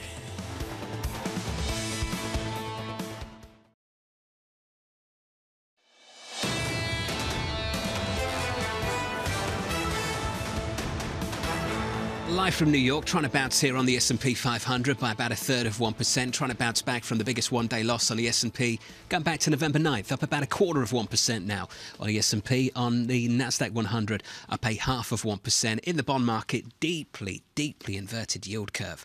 The 2-year versus the 10-year, negative something like 80 basis points. At the moment, 443.40 on a 2-year. Yields lower again on a 10-year to 366, so more curve inversion for you. And a bit abroad as well, in Europe. Firmer bond markets in Germany, in Italy, off the back of downside surprises on inflation in Spain and potentially in Germany in about 30 minutes' time. We had the regional breakdown in Germany, as we often do on CPI, a little bit earlier this morning, indicating you could get an easing of inflation in Europe as well. So your 10-year comes down 10 basis points in Germany, down 15 in Italy, and the euro, Lisa, a little bit stronger. How much is it a head fake? Is it just having to do with energy prices, and can people shrug this off? Don't know. Is the short answer. The ECB's in a tough spot. And that's the bigger debate when the ECB convenes on December 15th. And we've talked about this a few times. Inflation's still pretty elevated in Europe. A lot of that is the energy story. It's not the same as what's taken place here in the United States. And the ECB is hiking into a downturn. And they're set to do it again in a couple of weeks' time. Maybe the debate goes away from 75 and towards 50, a little bit like the Federal Reserve off the back of this data, but still double-digit CPI there and thereabouts. And how much really confidence can people give to the disinflationary kind of force? How much confidence can people give to what we heard overnight in China as well, in terms of emphasizing vaccinations, particularly for older residents of China? And this really has been driving massive moves in certain Chinese ADRs that we're seeing here, including Baidu, as well as Alibaba. You could see those shares flying ahead of the market open, up 5.5% for Alibaba, and Baidu is up 6.5%. And I also, those are some of the things that I'm looking at. I'm also looking at Ferrari because it is one of the main stories of the day. Those shares are down 0.5% after the resignation of team principal Mattia Binotto, who, you know, has been there for a long time, a real leader. I'm going to try to pretend to... Ferrari. Yeah. This is the Formula One team. Carry on. Yeah. I mean, honestly. Well, they had a disappointing year. Fantastic car. Yeah. Super fast. Terrible strategy. They should have dominated the first half of the season. You saw how many poles that Charles Leclerc got and ultimately didn't convert them into wins in the way he should have done, and certainly not like Max Verstappen did. And Red Bull were dominant again, so I'm hoping Ferrari turn it around. So you're glad? I'm happy about a couple of things when it comes to sport. I'm happy that we're getting more buy-in to international football. Can I call it international You're trolling football? Me on air. Go on. Okay. And I'm also really happy that we're finally getting buy-in in America to Formula One as well. That's been a huge change over the last 12 months, largely off the back of the Netflix series, I know. But we're going to have a number of races here on the calendar next year. I believe Vegas is coming as well, Miami, Vegas. It's an easier crossover, though, because of NASCAR. I mean, it's an easier... NASCAR's been a thing that's held people back from converting to Formula One. But I think that, you know, it's equal opportunity, especially after sports. I'm pleased you brought that up. That's great. I mean, I just, you know... I'm just trying to make you happy every day. Are you looking at Juventus as well, or no? Just Ferrari? Let's move on. You're done? Yeah, I've moved on. You've only got 60 seconds for me to talk Formula One. Okay. Carry on. You want to go? A number of weeks ago, Patrick Harker of the Philadelphia Fed said something really interesting, and Mike McKee picked up on it. He referred to inflation. He said it could go up like a rocket and down like a feather. And we've got a conversation coming up now with a man who I think disagrees with that point of view. David Rosenberg joins us, the founder and president of Rosenberg Research. David, fantastic to catch up with you, sir. I think that's where we should begin. This idea that it can go up very quickly and inflation can be much stickier on the way down. David, do you push back against that, and why? Yeah, I push back on it because I heard the very same things, you know, when I was at Mother Merrill back in the summer of 2008 when we had the Chinese commodity super cycle and global decoupling, and inflation at that point was pressing against 6% because oil was running up to $145 a barrel. And we went from 6% inflation in the next year, the summer of 2009, we were down to negative 2% year over year. And it wasn't because of services. Service sector inflation is always sticky. Service sector pricing never deflates. And that's what people tend to focus on. That's what the Fed's focused on, or on the rental measures, which dominate the CPI. But, you know, 40% of the CPI are goods, you know, the stuff you can see, touch, and feel, that you're starting to already see the signs in the commodity markets, and the lagged impact of the strong dollar are starting to create deflationary forces in that 40% chunk. So everybody who's hawkish on inflation looks at the rental side. And of course, everybody knows that there's lags involved in terms of how that's constructed in the CPI. But in real time, we're going to be seeing some significant deflation in that 40% of the CPI called materials. So when he talks about that inflation can't come crashing down, there are already measures in real time that are crashing down. I mean, oil is down, 35% from the peak. Copper's down 25%. Most shipping rate measures are down roughly 60%. Those were actually the factors that precipitated that rocketing up of inflation, came out of the commodity markets and came out of the supply bottlenecks that had a big impact on transportation costs. Those have gone into major reverse. They're not falling like a feather, okay? They're falling like a stone right now. And that's going to show up, I think, forcefully in the CPI data between now and 12 months from now. David, falling like a stone to what? What is the level that you see it kind of remaining sticky? Overall inflation, I don't think it's going to be, altogether that sticky. I think that we've already peaked. When you're taking a look at some of the leading indicators, like the pipeline measures, core intermediate PPI, core crude PPI, they are actually not just decelerating, they're deflating. And that's going to create downward pressures on the good side of the CPI over the course of the next year. I actually think that we will be either at or below 3% on headline CPI year over year by this time next year. People would push back pretty vociferously, including a lot of Fed officials, particularly with respect to the labor market that continues to be pretty tight and continuing to see wages increase pretty significantly. How do you view that and pair that with this disinflationary view that you hold? Well, what I find interesting about the Fed is their prevalent focus on lagging indicators. You mentioned wages, for example, unit labor costs. They're in the Conference Board's index of lagging economic indicators. Wages lag the cycle. In fact, you can argue that inflation lags the cycle. It usually peaks and goes down 6 months into the recession.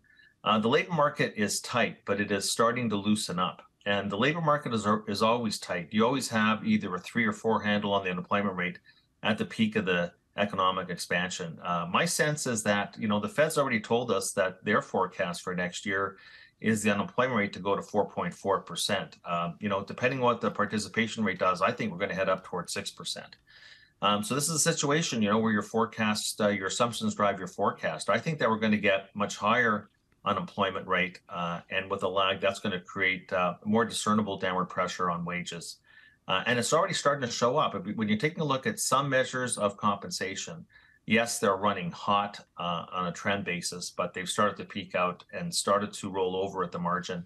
And I think that's going to be a big theme. I don't think that, the labor market today is going to be the labor market next year any more than you could tell me at the peak of the 2007 economic expansion or the peak of the 2000 economic expansion when the unemployment rate was about where it is today, to basically superimpose that on the next 12 months in the context of recession staring us in the face. I think that these wage trends are going to be rolling over pretty significantly too. David, what do you think the market consequences will be from all of this? Well, I think that I'm taking a look at the stock market, and look, I'm waiting to shed my my bearish fur and turn bullish. But in all seriousness, you have a forward PE multiple of 17 heading into a recession, and you have analyst earnings estimates which have started to come down in dribs and drabs. But you never had a recession where earnings were positive, and the consensus, and of course the valuations are premised, the forward PE multiples are premised on forward earnings estimates.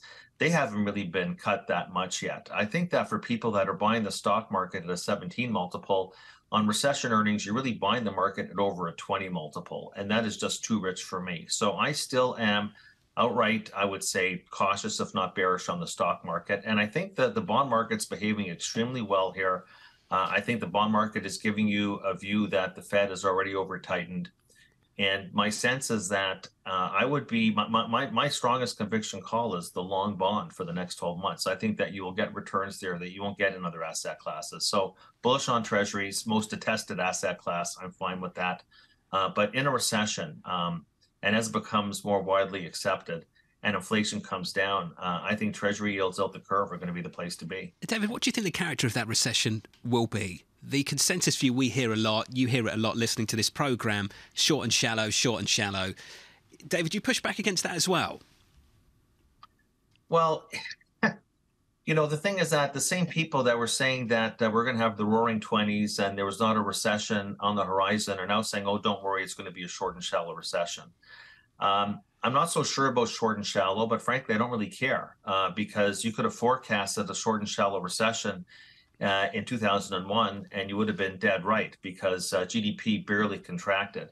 But you had overinflated asset values and you still ended up with almost a 3-year bear market in stocks, even with that mild recession. So a mild recession is not a get out of jail free card for long only risk asset managers. And on top of that, we don't know the extent to which it's going to be mild or not mild. Here's the problem with the mild recession scenario. Mild recessions, you don't get V-shaped recoveries. At least in a sharp downward move in GDP, and you get the stimulus inevitably from the Fed, you get a V-shaped recovery. So I would ask those people thinking about equities as a long duration asset, let's say we get a mild recession, what's the recovery going to look like? And then you have the Fed telling us that not only are they talking about the funds rate being higher, the terminal rate being higher than they were talking about, back in September, that now we're going to be north of 5%. And the Fed's telling you that no matter what, and remember, their forecast right now is 4.4% on the unemployment rate. Yeah. That would mean this cycle we would have risen almost a full percentage point, which has never happened without a context of a recession. So they're telling you implicitly in our forecast we have a recession. Oh, by the way, we are so retentive on the inflation side that we're going to leave rates higher for longer. So even when it comes time for the Fed to cut rates like they've done in the past in the face of economic strains, this Fed's not going to do it. So, okay, let's talk about short and shallow recession. The next question is, okay, what sort of recovery are we going to see? And it seems to me that without short and shallow recession and a Fed not stimulating policy, we're going to be bouncing along the bottom on the economy for an elongated period of time. I mean, ultimately, you're paying for growth as an equity investor. So fine, run with that view, short and shallow recession with no recovery, because we're going to have a still tight Fed well into next year, if not beyond. And so that means that the longer term outlook for assets, for long duration assets, are still going to be very challenged. And you'll be in treasuries. That's all that's going down. David, this was wonderful. We could keep this going for a long, long time, but I'm told we can't because we've got to get to a commercial break. David Rosenberg, thank you. Absolutely fantastic. A lot to think about there, Bramo. A ton to think about. And the reason this guy wants to hang out in a 10-year is because that V-shaped recovery, if you're going to get short and shallow, ain't coming. What if it's not short and shallow? What if it's long and shallow? What if it isn't necessarily steep, but it is something that is sustained for a longer period of time? PIMCO, Tiffany Wilding talked about that. Yeah. She pushed back against that. And off the back of what David was talking about there as well, if you believe this Federal Reserve is not going to be cutting anytime soon, and if you believe in what they're telling us, which is they're going to keep rates elevated for a long, long time, then that should raise questions about the duration of the downturn. That's what some people are saying. And what's more negative for risk assets? Short and shallow, short and steep, or long and shallow? And that's something people are thinking about over the longer term. Bill Dudley's going to be with us in just a moment, the former New York Fed president. Looking forward to his thoughts. Coming up on Bloomberg Surveillance, live from New York. This is Bloomberg.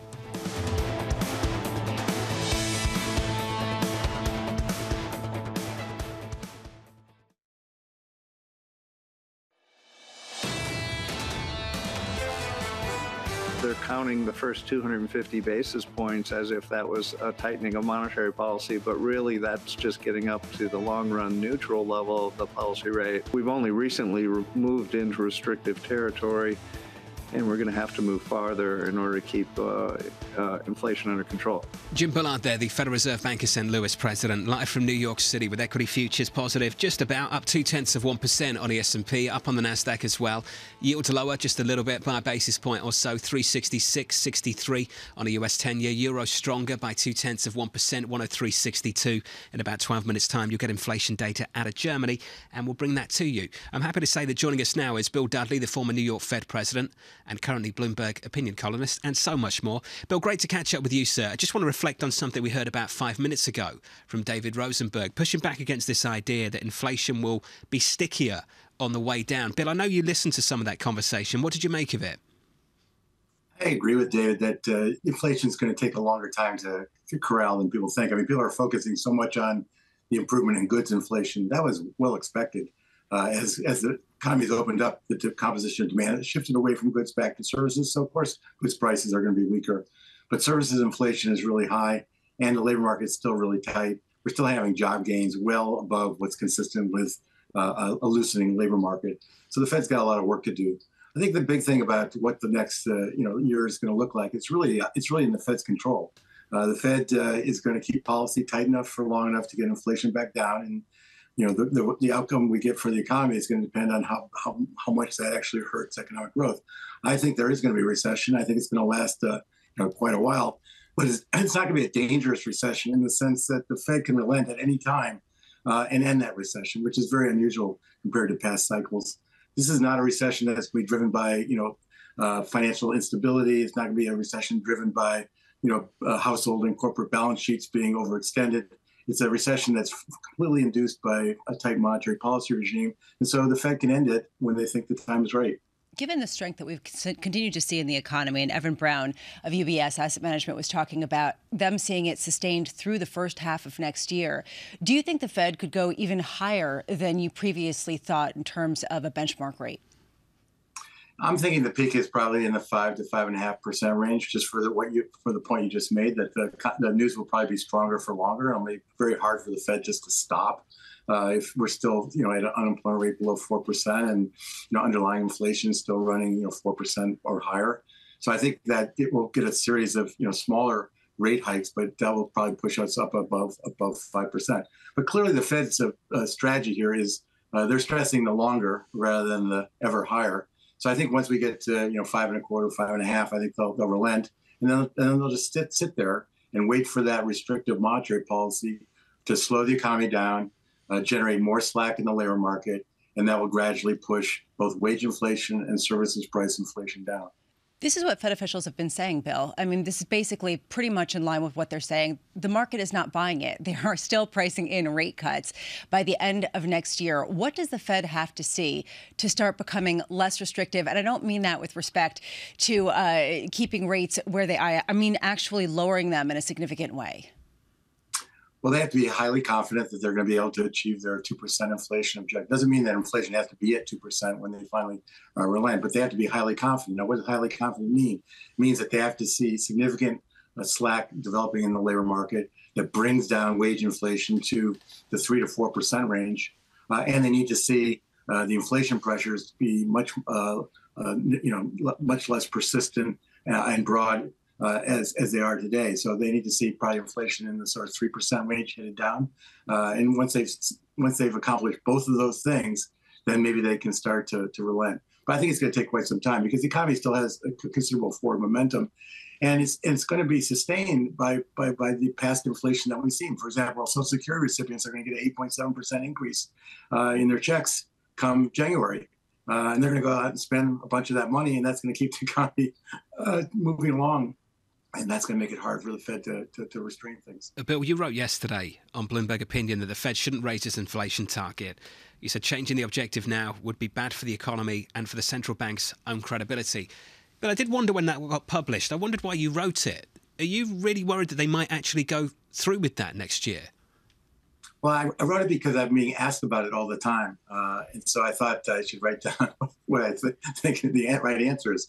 The argument for raising the inflation target is really sort of two potential arguments. Number one, can't hit 2, so let's make the objective a little bit easier. That's obviously not a very good argument. The other argument's a little bit better, which is we have a higher inflation target, then the peak in short-term interest rates during the cycle will be higher, and we'll have more room to ease when a recession hits. And so there'll be less risk of being pinned at the zero lower bound for interest rates. I think that risk, though, has diminished considerably because the peak in short-term rates this cycle is probably going to be about 5%. So the Federal Reserve has plenty of ammunition to cut rates in an environment where their inflation target is still 2%. So I think this idea that the zero lower bound continues to be this huge risk and is a big constraint on monetary policy, I think that's overstated at this point. But, Bill, how concerned are you that the Fed will not have the same resolve in the middle of next year to keep rates where they are if we do see the unemployment rate going up and we do see the U.S. entering into recession? Well, I think the committee, it'll be interesting to see whether the committee is united, 12 months from now as it is today. I think Chair Powell means what he says, that he wants to behave in a way that he's not like Arthur Burns, so he doesn't have to be like Paul Volcker.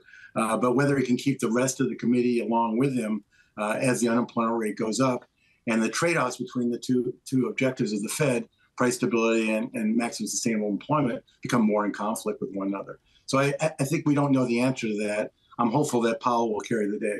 I remember when inflation was sub 2% and people were talking about raising the inflation target then. Do you remember that? I do. We should raise it to 3. Absolutely. Because then they'd be more ambitious and people would believe they're committed to getting inflation higher. Then they might hit 2. Yeah. Do you remember when they were also talking about free money and modern monetary theory? We did that too. Crazy times. Bill Dudley, thank you. Appreciate it as always. Really thought-provoking. It always is. Bramo, the idea that if you say, let's say, I'm going to go with 3, and it's no longer 2, it's 3%, isn't it just as hard to hit 3 now? Because you start to believe, from an expectations perspective, if they're worried about inflation expectations, if I don't have any confidence in a central bank's commitment to a target of, say, 2%, and I'm in the market, aren't I going to question whether they're really committed to 3? That's Bill Dudley's point, that this actually will allow inflation expectations to become unmoored. Also, that there is a benchmark price stability that's necessary for businesses to be able to have reliable pricing strategies and be able to chart out some sort of policy going forward. He's saying that 3%, studies show that it's harder for businesses to do that. I mean, there's actual academic research behind what price stability really means for a major economy. How do you think it would show up in you, Mitch, if they moved to 3 away from 2 and they call people up? They'd be like, oh, yeah, they would respond immediately. My expectations are 100 basis points higher than they were the month before. It's been remarkably accurate in reflecting, okay, all right, you don't buy up just because you haven't been called. If, University of Michigan, if you call John, he'll be more positive on this particular survey. I just want to go through the questions with them and he'll stop, where do you think inflation will be in 5 years? Well, it's been notably consistent in tracking market sentiment. Alicia Levine in the studio next from BNY Mellon. Looking forward to that. From New York, this is Bloomberg.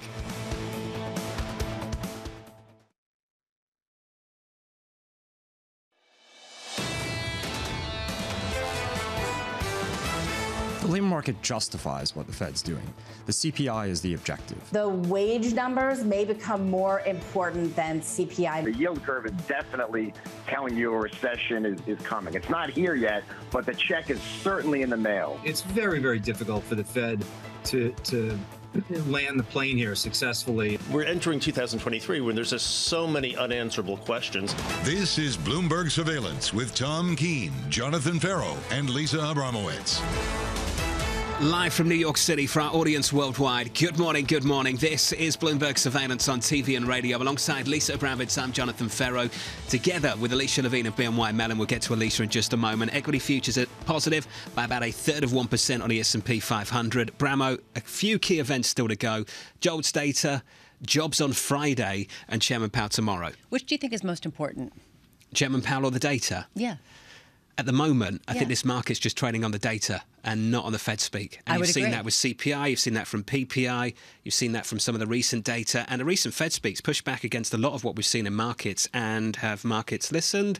Not so much. The Fed credibility, to me, is really in question, given that markets have completely pushed back and Fed officials come out and keep trying to jawbone this market lower and say, no, we are going to hold rates around 5%. We're not going to cut rates, et cetera, et cetera. And the market says, we're still going to price that in, so we don't buy it. So I actually think that JOLTS data might be the most important data point of the week. If it comes in hotter than expected, more job openings than expected, how much does that shift the narrative and go for what the Fed is trying to say, but perhaps isn't really communicating to the market? Great to have you with us in the studio, Alicia. Your thoughts on that? What is more important, the Fed speak or the data? So I think it's the data, and I think it's precisely the labor data, because the Fed has explicitly targeted the labor market here as inflation has remained higher and stickier and not transitory. They've been talking about the labor market, trying to get rid of job openings, the beverage curve, which is the JOLTS data, and then, of course, the wage data. And I think if you don't see softness in either of those two reads, it's going to be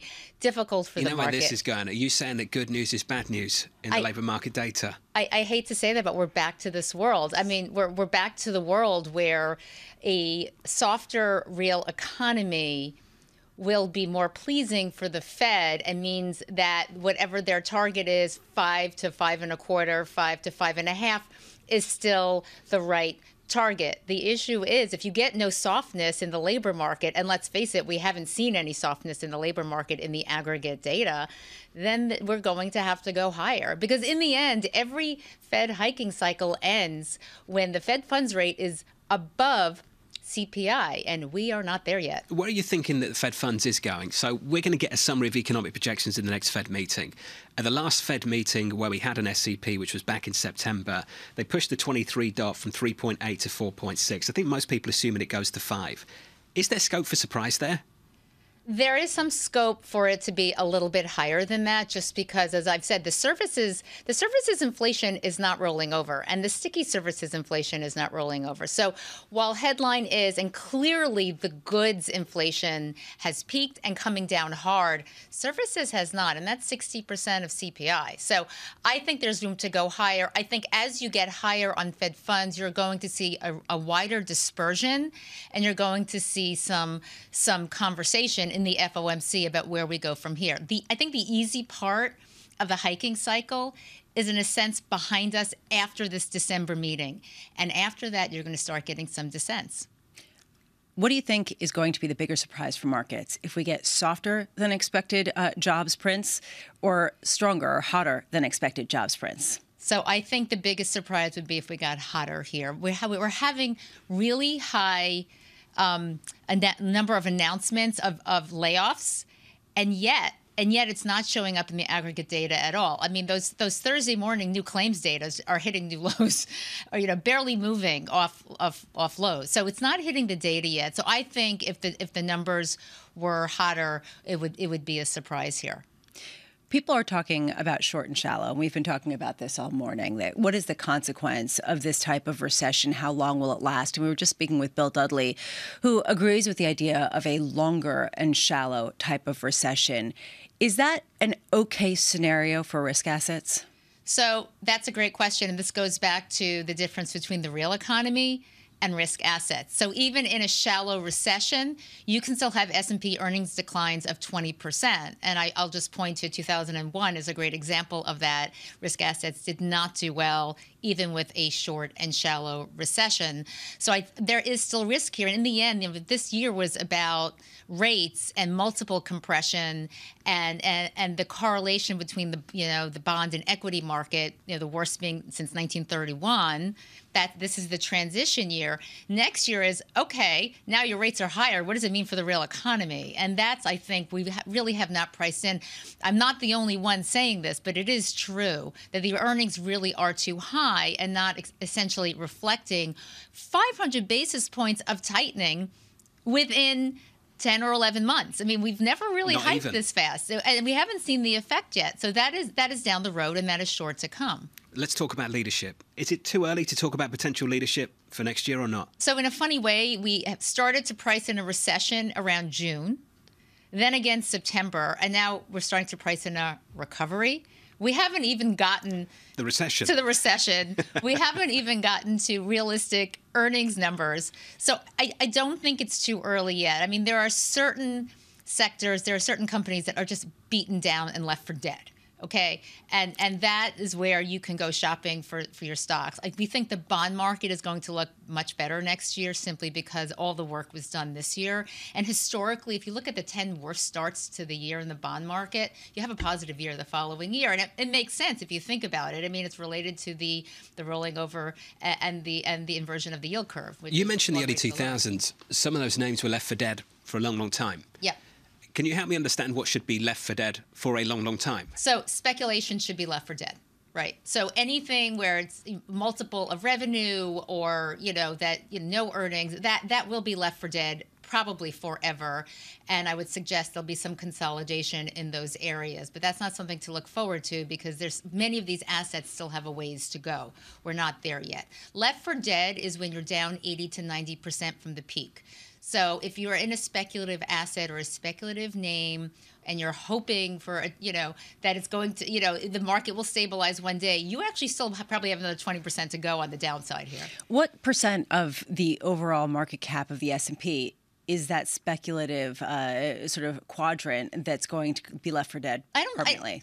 I'd say I think it's about 10% here. It's about 10%. I think that some of the biggest risk, and we've talked about this, is the large cap names, which are still trading at higher multiples. You know, in the end, when you get a multiple compression year and you get the end of the exuberance on the valuation side, you have to bring value investors back in to invest in these growth names, and some of our favorite growth names are still trading at pretty high multiples.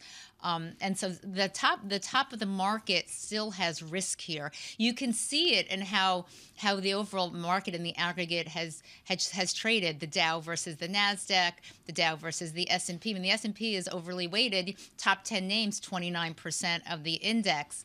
A lot of those names are still not cheap, and they're still expensive. I think Tom paid her to talk about the Dow. Well, we like to talk about the equal weight. Yeah, but it does make sense, though. The same point holds. It does. I think that it is a good point. Going forward, then, do you think that the potential for contagion is off the table, considering that we still have potentially more washout to go here? So I think there's still a risk of sovereign debt issues in Europe. I think we are not through this winter. We are not through the nat gas problem of this winter. And then after this winter, there's a summer and another winter. And I think the market's very short-sighted in piecing this through and who's going to be paying for this and how it's going to be funded. These are not easy questions, and I think this is kind of an issue that's been left for dead because it's been a warmer than expected autumn in Europe, and so the reserves are high. But again, that's a one winter story. We don't have a plan yet moving forward, so I think there is some risk there. I think the contagion risk is lower, but not dead yet. I think that the Bitcoin blow up is likely to be contained. There clearly was some counterparty risk, but I don't think it was a big enough asset for it to have huge reverberations. I agree with you on Europe. You've got to think about why the reserves are where they are. Nord Stream, are we going to have the same ability to build up those reserves through next summer? Doesn't seem so.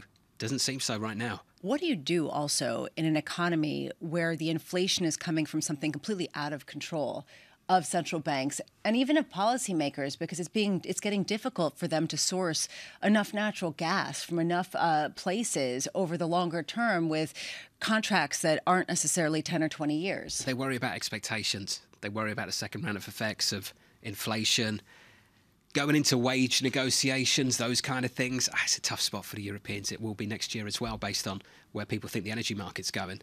Have people priced out some of that bear case, though, for Europe, based on how much the euro is traded? I mean, how much? Equities in Euro are up more than 20% off the lows. Look at the European banks. I mean, the most exposed asset over the last decade has rallied enormously. So, risk assets are back on, and the recovery is getting priced in. And the question is this a bear trap? Right? Is this too early? Everybody likes picking the bottom, and everybody thinks they have the turn. Sure. I just think that the nat gas, the funding, the sovereign debt issue, all related in Europe, is not over yet. And the wage issue, as you point out, we have a wage issue here. Let's talk about the rail strike. Okay, really quiet. Well, if rail workers were really concerned about a deepening recession, they probably wouldn't be fighting for higher wages. Is the West Coast next? That's what I'd be asking. The ports negotiations, do they break down? I wonder if you're interested in a $5-part dollar bond sale from Amazon, Alicia. I wonder if that gets you going. That headline just crossing the Bloomberg. Team USA, do they get it done later? Do they get it done, Team USA? Such an exciting game. Isn't I'm going to cool? say yes. There we go. Yes. Alicia Levine of BNY Mellon. That's not conviction. That's conviction. She's fired up. What are you talking excited. about? I'm going to say yes. I'm going to say yes, too. Well, it is great. just yes. 4 years' time. I know, in Lisa, the U.S. you and I will be able to go to the World Cup together here in New York. I'm looking forward to that. I'm looking forward to that, too. I'm going to take 2 weeks off, maybe the whole month. From New York City, futures up just about 0.1%. This is Bloomberg. Keeping you up to date with news from around the world with the first word, I'm Lisa Mateo. Federal Reserve policymakers are stressing that more interest rate hikes are on the way to curb inflation. New York Fed President John Williams told reporters that he sees rates heading somewhat higher than had just forecast a few months ago. Meanwhile, St. Louis Fed President James Bullard says that markets are underpricing the chance of higher rates. China plans to increase COVID vaccinations among its senior citizens. It's a step that health experts regard as crucial to reopening an economy stuck in harsh COVID-0 restrictions. Still, Beijing stopped short of announcing mandates that helped raise inoculation rates in other countries. The move comes after a weekend of protests demanding an end to COVID limits. A bill in the U.S. Senate protecting same-sex marriage has cleared another procedural hurdle. A vote on final passage could take place this afternoon. If it passes, the measure then goes to the House. The bill would recognize same-sex marriages under federal law and ensure benefits for all married couples. HSBC has agreed to sell its Canadian unit to Royal Bank of Canada. The price, $10 billion in cash. The deal will allow RBC to expand its roster of business clients and bulk up its retail presence on the West Coast. The transaction represents a rare domestic acquisition for one of Canada's big banks.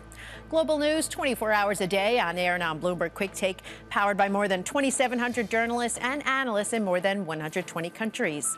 I'm Lisa Mateo. This is Bloomberg.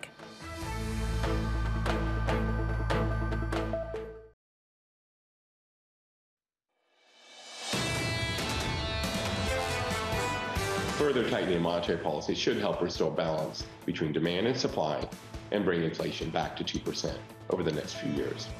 It will take some time, but I'm fully confident that we'll return to a sustained period of price stability. That was John Williams there, the New York Fed president. Live from New York City. Let's get you some price action going into the opening bell. 1 hour and 12 minutes away. Equity futures higher by just 0.06%. That bounce this morning fades and fades quickly over the last 30 minutes or so. Yields are higher by a single basis point on a 10-year, 369.59. A turnaround there as well. Yields were lower by a couple of basis points. Something that sticks is that euro strength this morning.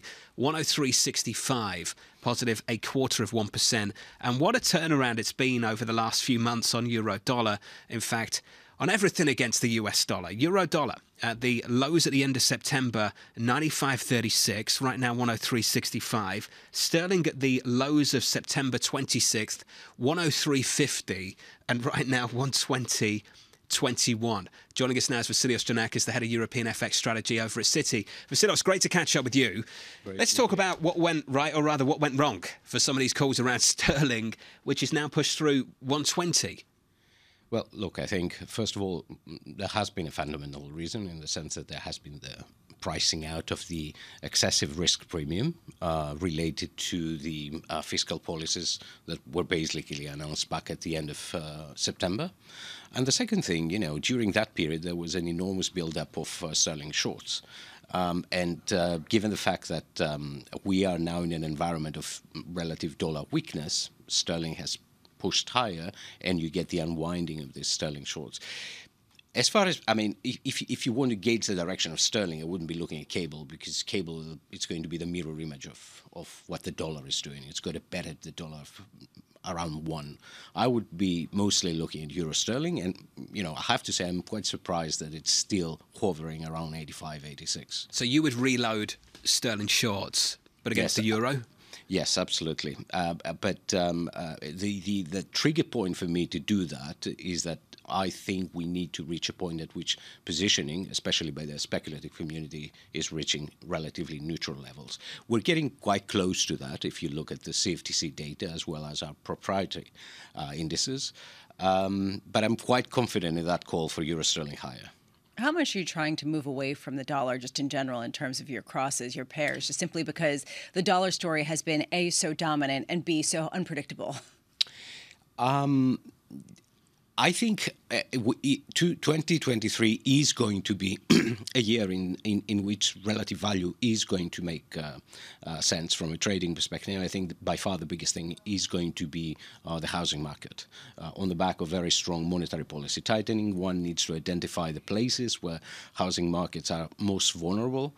And in us, at least in Europe, if you look, Sweden and the UK are by far the most vulnerable ones. But aside from that, I'd like to add that as far as the dollar call is concerned, I have to say that I'm inclined to believe that we're at an inflection point in the dollar. It's the Fed, and it's also the elephant in the room, which is China. inflection point to a weaker dollar. To a weaker dollar, yes. I think if you identify the different states of the world, what really matters for the dollar is basically what the Fed is doing, but also what global growth is doing. And I think the market is sniffing that basically the genie is out of the bottle as far as China reopening is concerned. So what do you think happens with China? What's your base case? Do you think full reopening? Well, it depends what you mean full reopening. I think there is going to be a very gradual reopening because it's not in the authorities' interest to do it overnight or very, very quickly. There are a lot of political sensitivities in that respect. So I think there's going to be a very gradual reopening. We also have the very comprehensive property package, which is putting a floor underneath property prices, which will release some consumption impact via the wealth effect. It potentially is going to start putting some upside pressure on Chinese imports. But you know what? I think the genie is out of the bottle as far as China is concerned. What do you think the best China proxy is to push that view through? Euro-China. Euro-China upside. And the reason for that is at the initial stage of the gradual reopening, you're going to see an increase in inputs by China, which means that you're going to have a deterioration in the current account of China. And on the flip side, you're going to start having a positive impact on the current account of the Eurozone. And in general, everything that basically increases activity from China and Asia more generally is going to be good for the euro. So Euro-China, I think, would be my best trade for expressing that. Can you pair this into what you were talking about earlier about the housing market and how that dictates the future of certain nations? And you point to Sweden and the UK. Walk us through how a very weak housing market, what kind of deterioration you're expecting to really bleed into currency weakness? Well, as far as the direct impact, that's a direct impact into economic growth, and therefore there is direct impact to consumption, and there's direct impact, therefore, to central bank decisions. The Bank of England is very much aware of the properties in the housing market, and that's why it puts a lot of weight on growth right now, and that is why it seems unlikely, at least to us, that it's going to validate market expectations. Now, why these places are much more vulnerable, I mean, in the UK, you have to understand, in vast comparison, in great difference with the US, where here you have 30-year fixed-rate mortgages. In the UK, you have 2-year to 5-year fixed-rate mortgages, which means at every point in time, you get a bigger percentage of the population going out there to refinance. So, just compare it. You have had about 2.5% mortgage rates in the past 10 years. Right now, you're potentially going to gravitate to 6.5% to 7%. So, it's going to be a major, major hit. It's going to be brutal. You see it in the numbers already. UK mortgage approvals. Yes. I think the lowest since COVID-19. How bad do you think this is going to get in the housing market in the UK? My view is that it's going to get very bad. And the other issue that the UK is now facing is that it's actually facing a more structural problem into the inflation outlook compared to the rest of the world. And the reason for that, we've said that. I think it's to a large extent related to Brexit. And as a result of this, it will put the Bank of England in a much, much more difficult spot compared to other central banks. It will be faced with a structurally higher inflation and a much faster deteriorating economy. Governor Bailey speaking a little bit later this morning, 10 a.m. Eastern Time. Yeah, to the House of Lords. And how much does he discuss the ramifications on the housing market that could be decimated, but not just because of interest rates, but also just because of the general economy. And did you see Goldman Sachs moving some of their employees of London to Milan, partly because of this? But look, I think what was really unprecedented was during the last press conference by the Bank of England. Bailey actually said, I hope that the market is getting the message and mortgage rates are going to go lower after an interest rate hike. I find it confusing from the Bank of England at times. I don't know. Vasilis Giannakis, the city. It's great to catch up, sir. Thank you. Thanks. Wonderful. Futures up by about 0.1% on the S&P. Yields higher by almost a basis point. Live from New York, heard on radio, seen on TV. This is Bloomberg.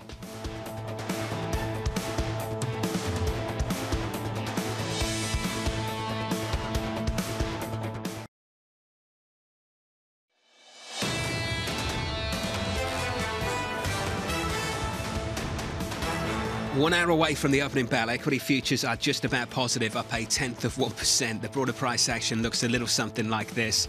Yields higher by almost a basis point on a 10-year, 369.40 on a 10-year yield. Euro dollar positive 0.2%, 103.58. Didn't get that downside surprise on German CPI, but it did ease relative to last month, in line with what we saw, Lisa, from Spain a little bit earlier this morning as well, going into the ECB in a couple of weeks. And you're seeing a real move in the European bond market Big in move. response to this. Really, it's just the idea that you're getting a softer than expected inflation print driving home much more than any rhetoric from ECB officials. Again, a sort of similar story to the U.S., where the data speaks louder than monetary policy setters. Yields lower in Germany and across Europe. The outlook from Bank of America out in the last week or so. Mike Apen and the team looking at the global economy. A recession is very likely, Lisa, in the US, the Eurozone and the UK. All other regions will continue to weaken with the exception of China. Inflation will come down, but it will take time for central banks to declare victory. The outlook's not looking great, is it, for 23? And a lot of it hinges on China, how bad it will be, or potentially what shoots could come in terms of demand. It all hinges on China, which is a reason why we've been focusing so much on how difficult it is to game out how they're going to deal with COVID-0 and where that's going to leave the economy. Just going through this final bullet point from BofA, the outlook is much more uncertain than normal, and we continue to worry about geopolitical shocks and sticky high inflation. I think it is much more uncertain than normal. I'm not sure how much value is in a 23 outlook at the best of times, but at the moment it just feels like a lot of these outlooks are due a rewrite month after month, week after week. I think Stephen Major's outlook was interesting for exactly this point, where it was different outcomes, probabilities of them, and then what the scenarios look like. So it's gaming out how people will respond to different outcomes that we cannot predict. That might be the new format for the 2023 outlook at this point. Or the outlooks for the next several years. Yeah. Greg Dacko joins us now, chief economist at EY Parthenon. Great to catch up with you, Greg. Let's just start with what Lisa mentioned about 30 minutes ago. What do you think is more important this week, the Chairman Powell address or the data in the labour market? I think both are equally important. We're going to get from the labor market increased evidence that there is a slowdown in the labor market in the U.S. It's not yet visible in a broad basis in terms of the latest data that we've had. We've seen a slowdown in the pace of hiring, but it's still positive. I would expect that as we move into 2023, we're likely to see a bit of a turn in sentiment and increased evidence of layoffs, so pullback in the labor market, but it's not quite evident in the data yet. Powell's speech will also be important because right now we have this paradox where markets are pricing the Fed to go probably as high as 5% with the Fed funds rate, but implement a couple of rate cuts on the back end of next year. The Fed wants to lean hard against that narrative. It wants markets to believe that it will go to 5% and potentially higher, but then more importantly, hold at that level over the course of 2023. That's not currently priced into markets. How do you think that's going to get picked up in the projections from the Fed on December 14th, Greg? I'm not just looking at unemployment, I'm looking at growth too. They've got unemployment in 23 at 4.4%. They have growth in their last set of projections for 2023 at 1.2%, and that is way above some of the projections I'm seeing on the street, Greg. What do you make of that divide? Well, I think what the Fed wants to do right now is switch from a speed paradigm to a destination paradigm. So it's going to want to indicate that it will reach a higher terminal Fed funds rate, higher than the 4.6% that was in the September economic projections, and look at a Fed funds rate that's likely to be higher than 5%. But at the same time, the Fed is likely to indicate that it will tolerate an unemployment rate that rises perhaps above 5%, growth that will likely be weaker, if not slightly negative over the course of 2023. And generally an environment in which we're going to have a likely recession. As you were telling us right before this, we are in a highly uncertain global environment. And I think we have to be careful and humble about the fact that there is that tremendous uncertainty as to the direction of the U.S. economy and of global economies overall, because a global recession is generally larger than the sum of its parts. So if every economy, every large economy around the world, China, Europe, and the U.S. are heading into a recession, that's likely to pull global activity, and that's a downside risk to economic activity overall. Regardless of the nature of when we get the recession, do you expect this to be a short and shallow, the way that a lot of people have been talking about, or do you expect this to be a more prolonged downturn? truth is we really don't know, Lisa. I mean, we are in an environment where there's a tremendous amount of uncertainty regarding the global economic outlook.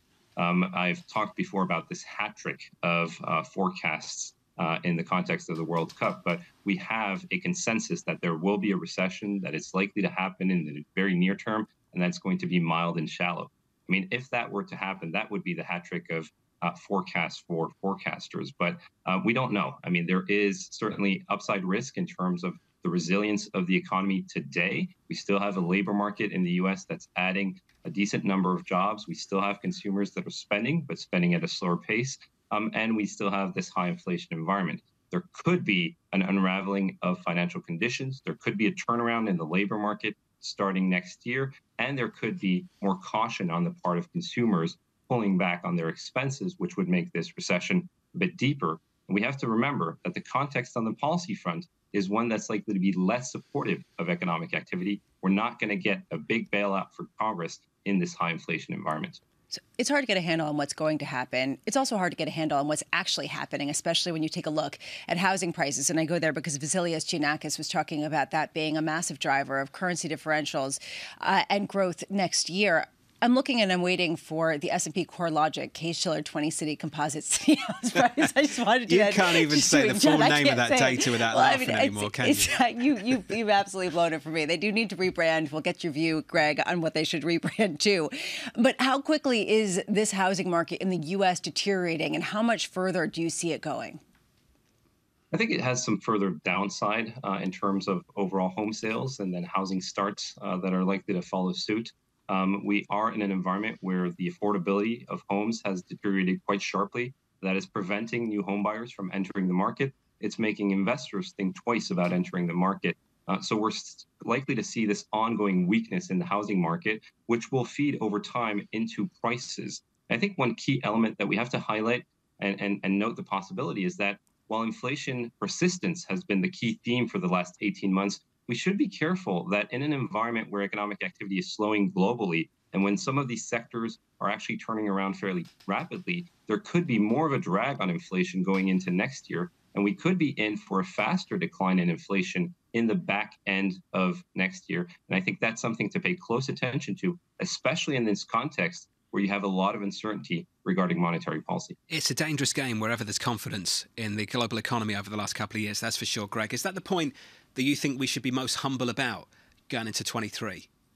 I think that's absolutely the point. I mean, we're talking about a framework of navigating this world of uncertainty here at EY, and we're advising our clients to look at multiple scenarios. Having one key baseline is not enough in the current environment.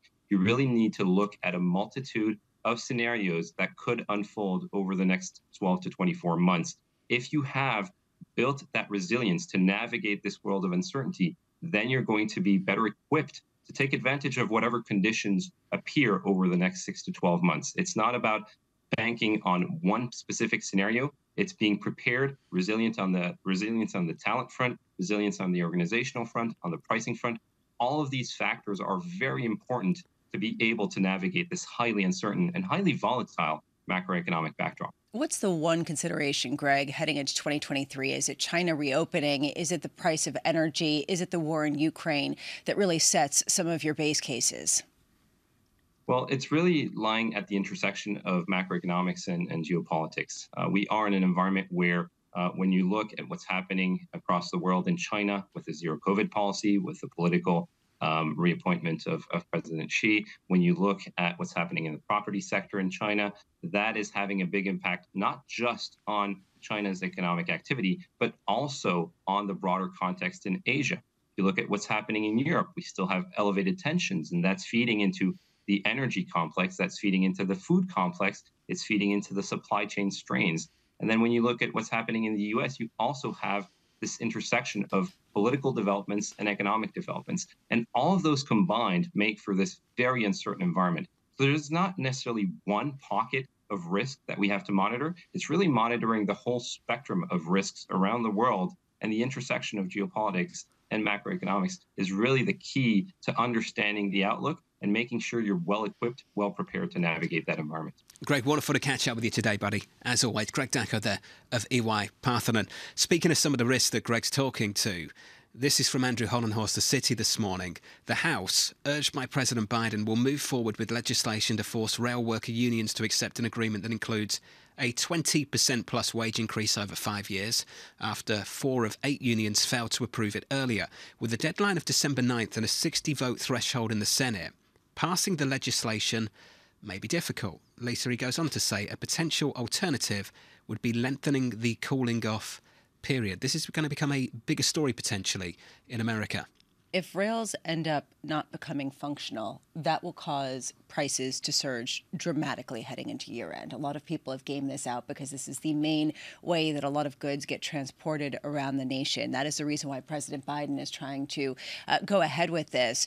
Very curious to see also the fact that Citigroup is talking about Bullard and Williams both talking about this. I wonder how much they end up really trying to respond to this, or do they end up pulling an Andrew Bailey and trying to basically say, you know, if you guys do that, we're going to have to raise rates even more because, you know, we have to counter the inflationary push. Yeah, I don't want to hear central banks get involved in pay negotiations. Isn't that something they've just got to respond to? I know. Not give advice about. Okay, but if you respond to it, right, you're responding to it by raising rates. Have you seen what some of these guys are running at central banks when they go and do a speech after they've left the Fed? Oh, yeah. Have you seen some of the earnings of Bernanke and Yellen post-Federal Reserve? This is not enough time to discuss this. I know that you have disdain, but how do you... I'm very happy that people go out and earn money. I've got no problem with that at all. What's the motivation to go into public service if they can't make bank afterwards? It's not my point. I just think as a policymaker, I don't think you're in a good position to be commenting on how much people should earn. No. That I would agree with that. I think that everyone agrees on that. Thank you. Tony Rodriguez is coming up of Nuveen, alongside Gershon Distenfeld, Everlines Bernstein, and Victoria Greer, G Squared Private Wealth, all coming up in the next hour, Lisa. So is the S&P CoreLogic 20-city home price. Someone will break that down in 20 minutes. From New York, this is Bloomberg. Keeping you up to date with news from around the world with the first word, I'm Lisa Mateo. Well, as you've just heard, President Biden and House Speaker Nancy Pelosi are moving forward to prevent a strike that would shut down the nation's freight railroads. The House is preparing to take up legislation to impose a labor settlement. Despite the objections of some unions, a rail strike could hurt the economy by crippling supply chains. NATO is discussing how to improve Ukraine's defenses against Russia over the winter. Speaking in Romania, the alliance's Secretary General vowed that NATO will stand for Ukraine as long as it takes. This is a critical time for our security, and we are sending an important message. NATO is here, NATO is vigilant, and NATO is ready to defend every inch of Allied territory. Stoltenberg also said the war has demonstrated what he called the dangerous dependence on Russian gas. OPEC and its allies are expected to consider deeper output cuts when they meet this weekend. Saudi Arabia and its partners surprised traders when they announced a 2 million barrel a day cutback last month. Still, prices have faltered since then as demand weakens. Global news 24 hours a day on air and on Bloomberg Quick Take, powered by more than 2,700 journalists and analysts in more than 120 countries. I'm Lisa Mateo. This is Bloomberg.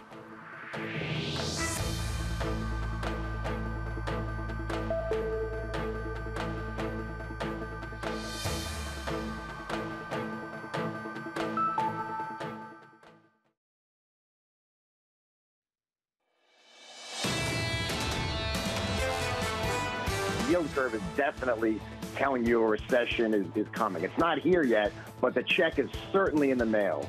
2s10s that inverted.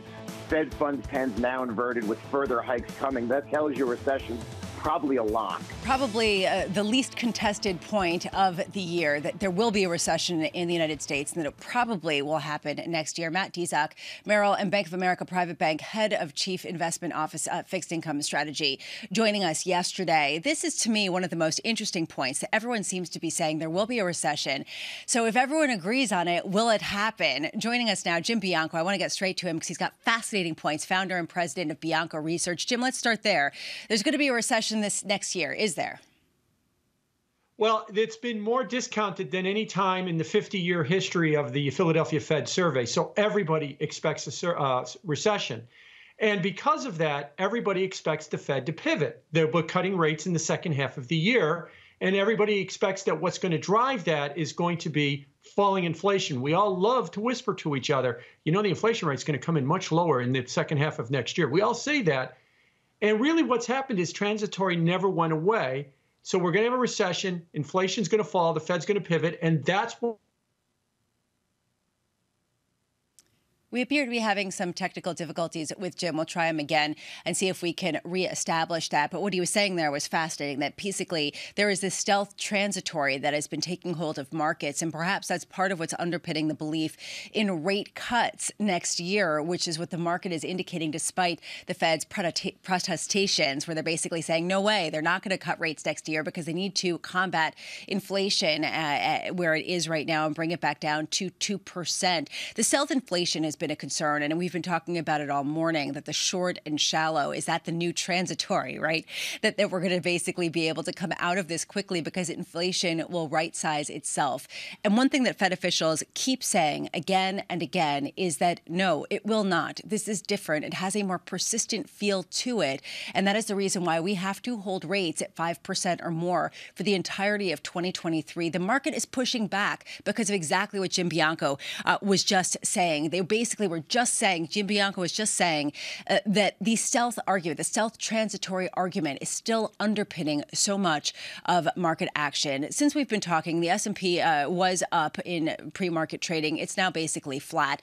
The euro is up against the dollar. It really has been more of a dollar story than a euro story. That's what a lot of people are saying. 103.51 there. Yields just a touch higher, 371.44, and crude a bit higher as well. Crude also underpinning so much of the story, with people saying that could potentially give more buying power to consumers. That's what Evan Brown was saying of UBS Asset Management, that if you give more buying power to consumers come next year, you could end up with a stronger economy than many people had previously expected because they can keep going out and spending. And we heard again from other people that we do have some sort of the inflation that we see with respect to the Social Security payments as well, that are going to be risen, I believe, more than 8% come next year. John, what Jim was just talking about, that stealth inflation, Jonathan Ferro joining us from his other location, really is interesting and probably underpinning what we hear from so many people about rate cuts next year. I thought I'd gotten away.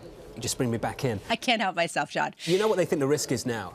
And you hear it from Loretta Mester, and she was speaking to Colby Smith over at the FT yesterday, and it comes down to risk management. And I think we heard it from Chairman Powell in the last news conference. They still believe that the risk of doing too little outweighs the risk of doing too much. And their biggest fear is that they move away prematurely, and you have a flip-flopping scenario that Mohamed El-Erian warned about earlier this summer. That takes us back to the 1970s. And I think you heard that loud and clear from Loretta Mester yesterday in the FT when the Cleveland Fed president said the cost of stopping too early are high. We want to be very diligent about this. With that framework, there is a risk here, Lisa, and some people are extremely worried about this. So this Fed is committed to over-tightening. And some people think they've already gone too far. And we heard that from David Rosenberg about an hour ago. And Jim Bianco was just referencing that, this idea that under their breath they whisper, it's coming down a lot more, don't worry about it. And that's what we keep hearing from everyone. John, I will let you go and prep, but, I had to bring you back because, that's what I do. Michael McKee also here, chief economics correspondent for Bloomberg Television and radio. And Mike, as we hear about this, as we hear about the Fed officials pushing back and we hear about the stealth tightening, do you think that people are starting to say it more loudly and that there are certain Fed officials that are listening, that perhaps inflation is rolling over faster than they expected? Well, I think they're all listening and they're all looking and they're all keeping their fingers crossed. The problem is you don't know. And it could be a one-time thing or they could be surprised again. And since they were surprised with the transitory that didn't happen, they're going to be much more cautious going forward. But a lot of them have said that there is not only more tightening in the global system than is reflected in the markets, but there is also a good chance that inflation starts to come down in many categories very quickly. The problem is of course, the Fed looks at the PCE index as their metric, and the CPI is going to come down more slowly because of the way housing is in that index. And so it's a balancing act, too, between what the public is going to focus on and what the Fed sees sort of behind the scenes. The labor market. We get labor market data tomorrow, as well as Jay Powell speaking at, I believe, 1:30 p.m. Tomorrow at the Brookings Institute for a panel there. We do get the JOLTS data, which I think is going to be really interesting. And then on Friday, we get the jobs report. What are you watching most closely? This is something we've been talking about all morning. I mean, people say Jay Powell speaking, but all of the Fed speak hasn't seemed to matter, and it has been the data in the front seat for the most part. Yeah, it's still the data in the front seat, and I think JOLTS is going to be important in the sense that people want to know, are job openings starting to go away because the Fed's focused its whole sort of policy on the idea that the labor market is tight because there are so many job openings, and we've seen it bounce around a little. So does that really start to change? And then, of course, we get the jobs report, and unemployment is what people are going to be watching because the Fed has said it's going to go higher.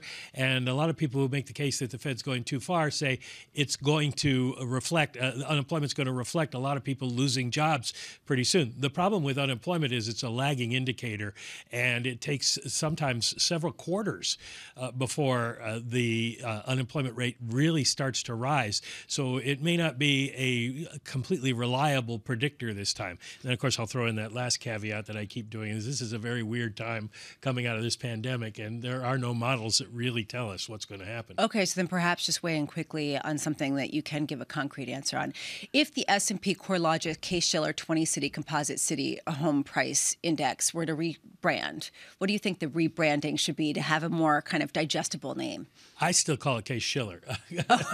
So that's what we'll go with. Case-Shiller, the definitive it's been so view. long that it's there. I'm sorry to the S&P folks. I know that they want to get their name on there.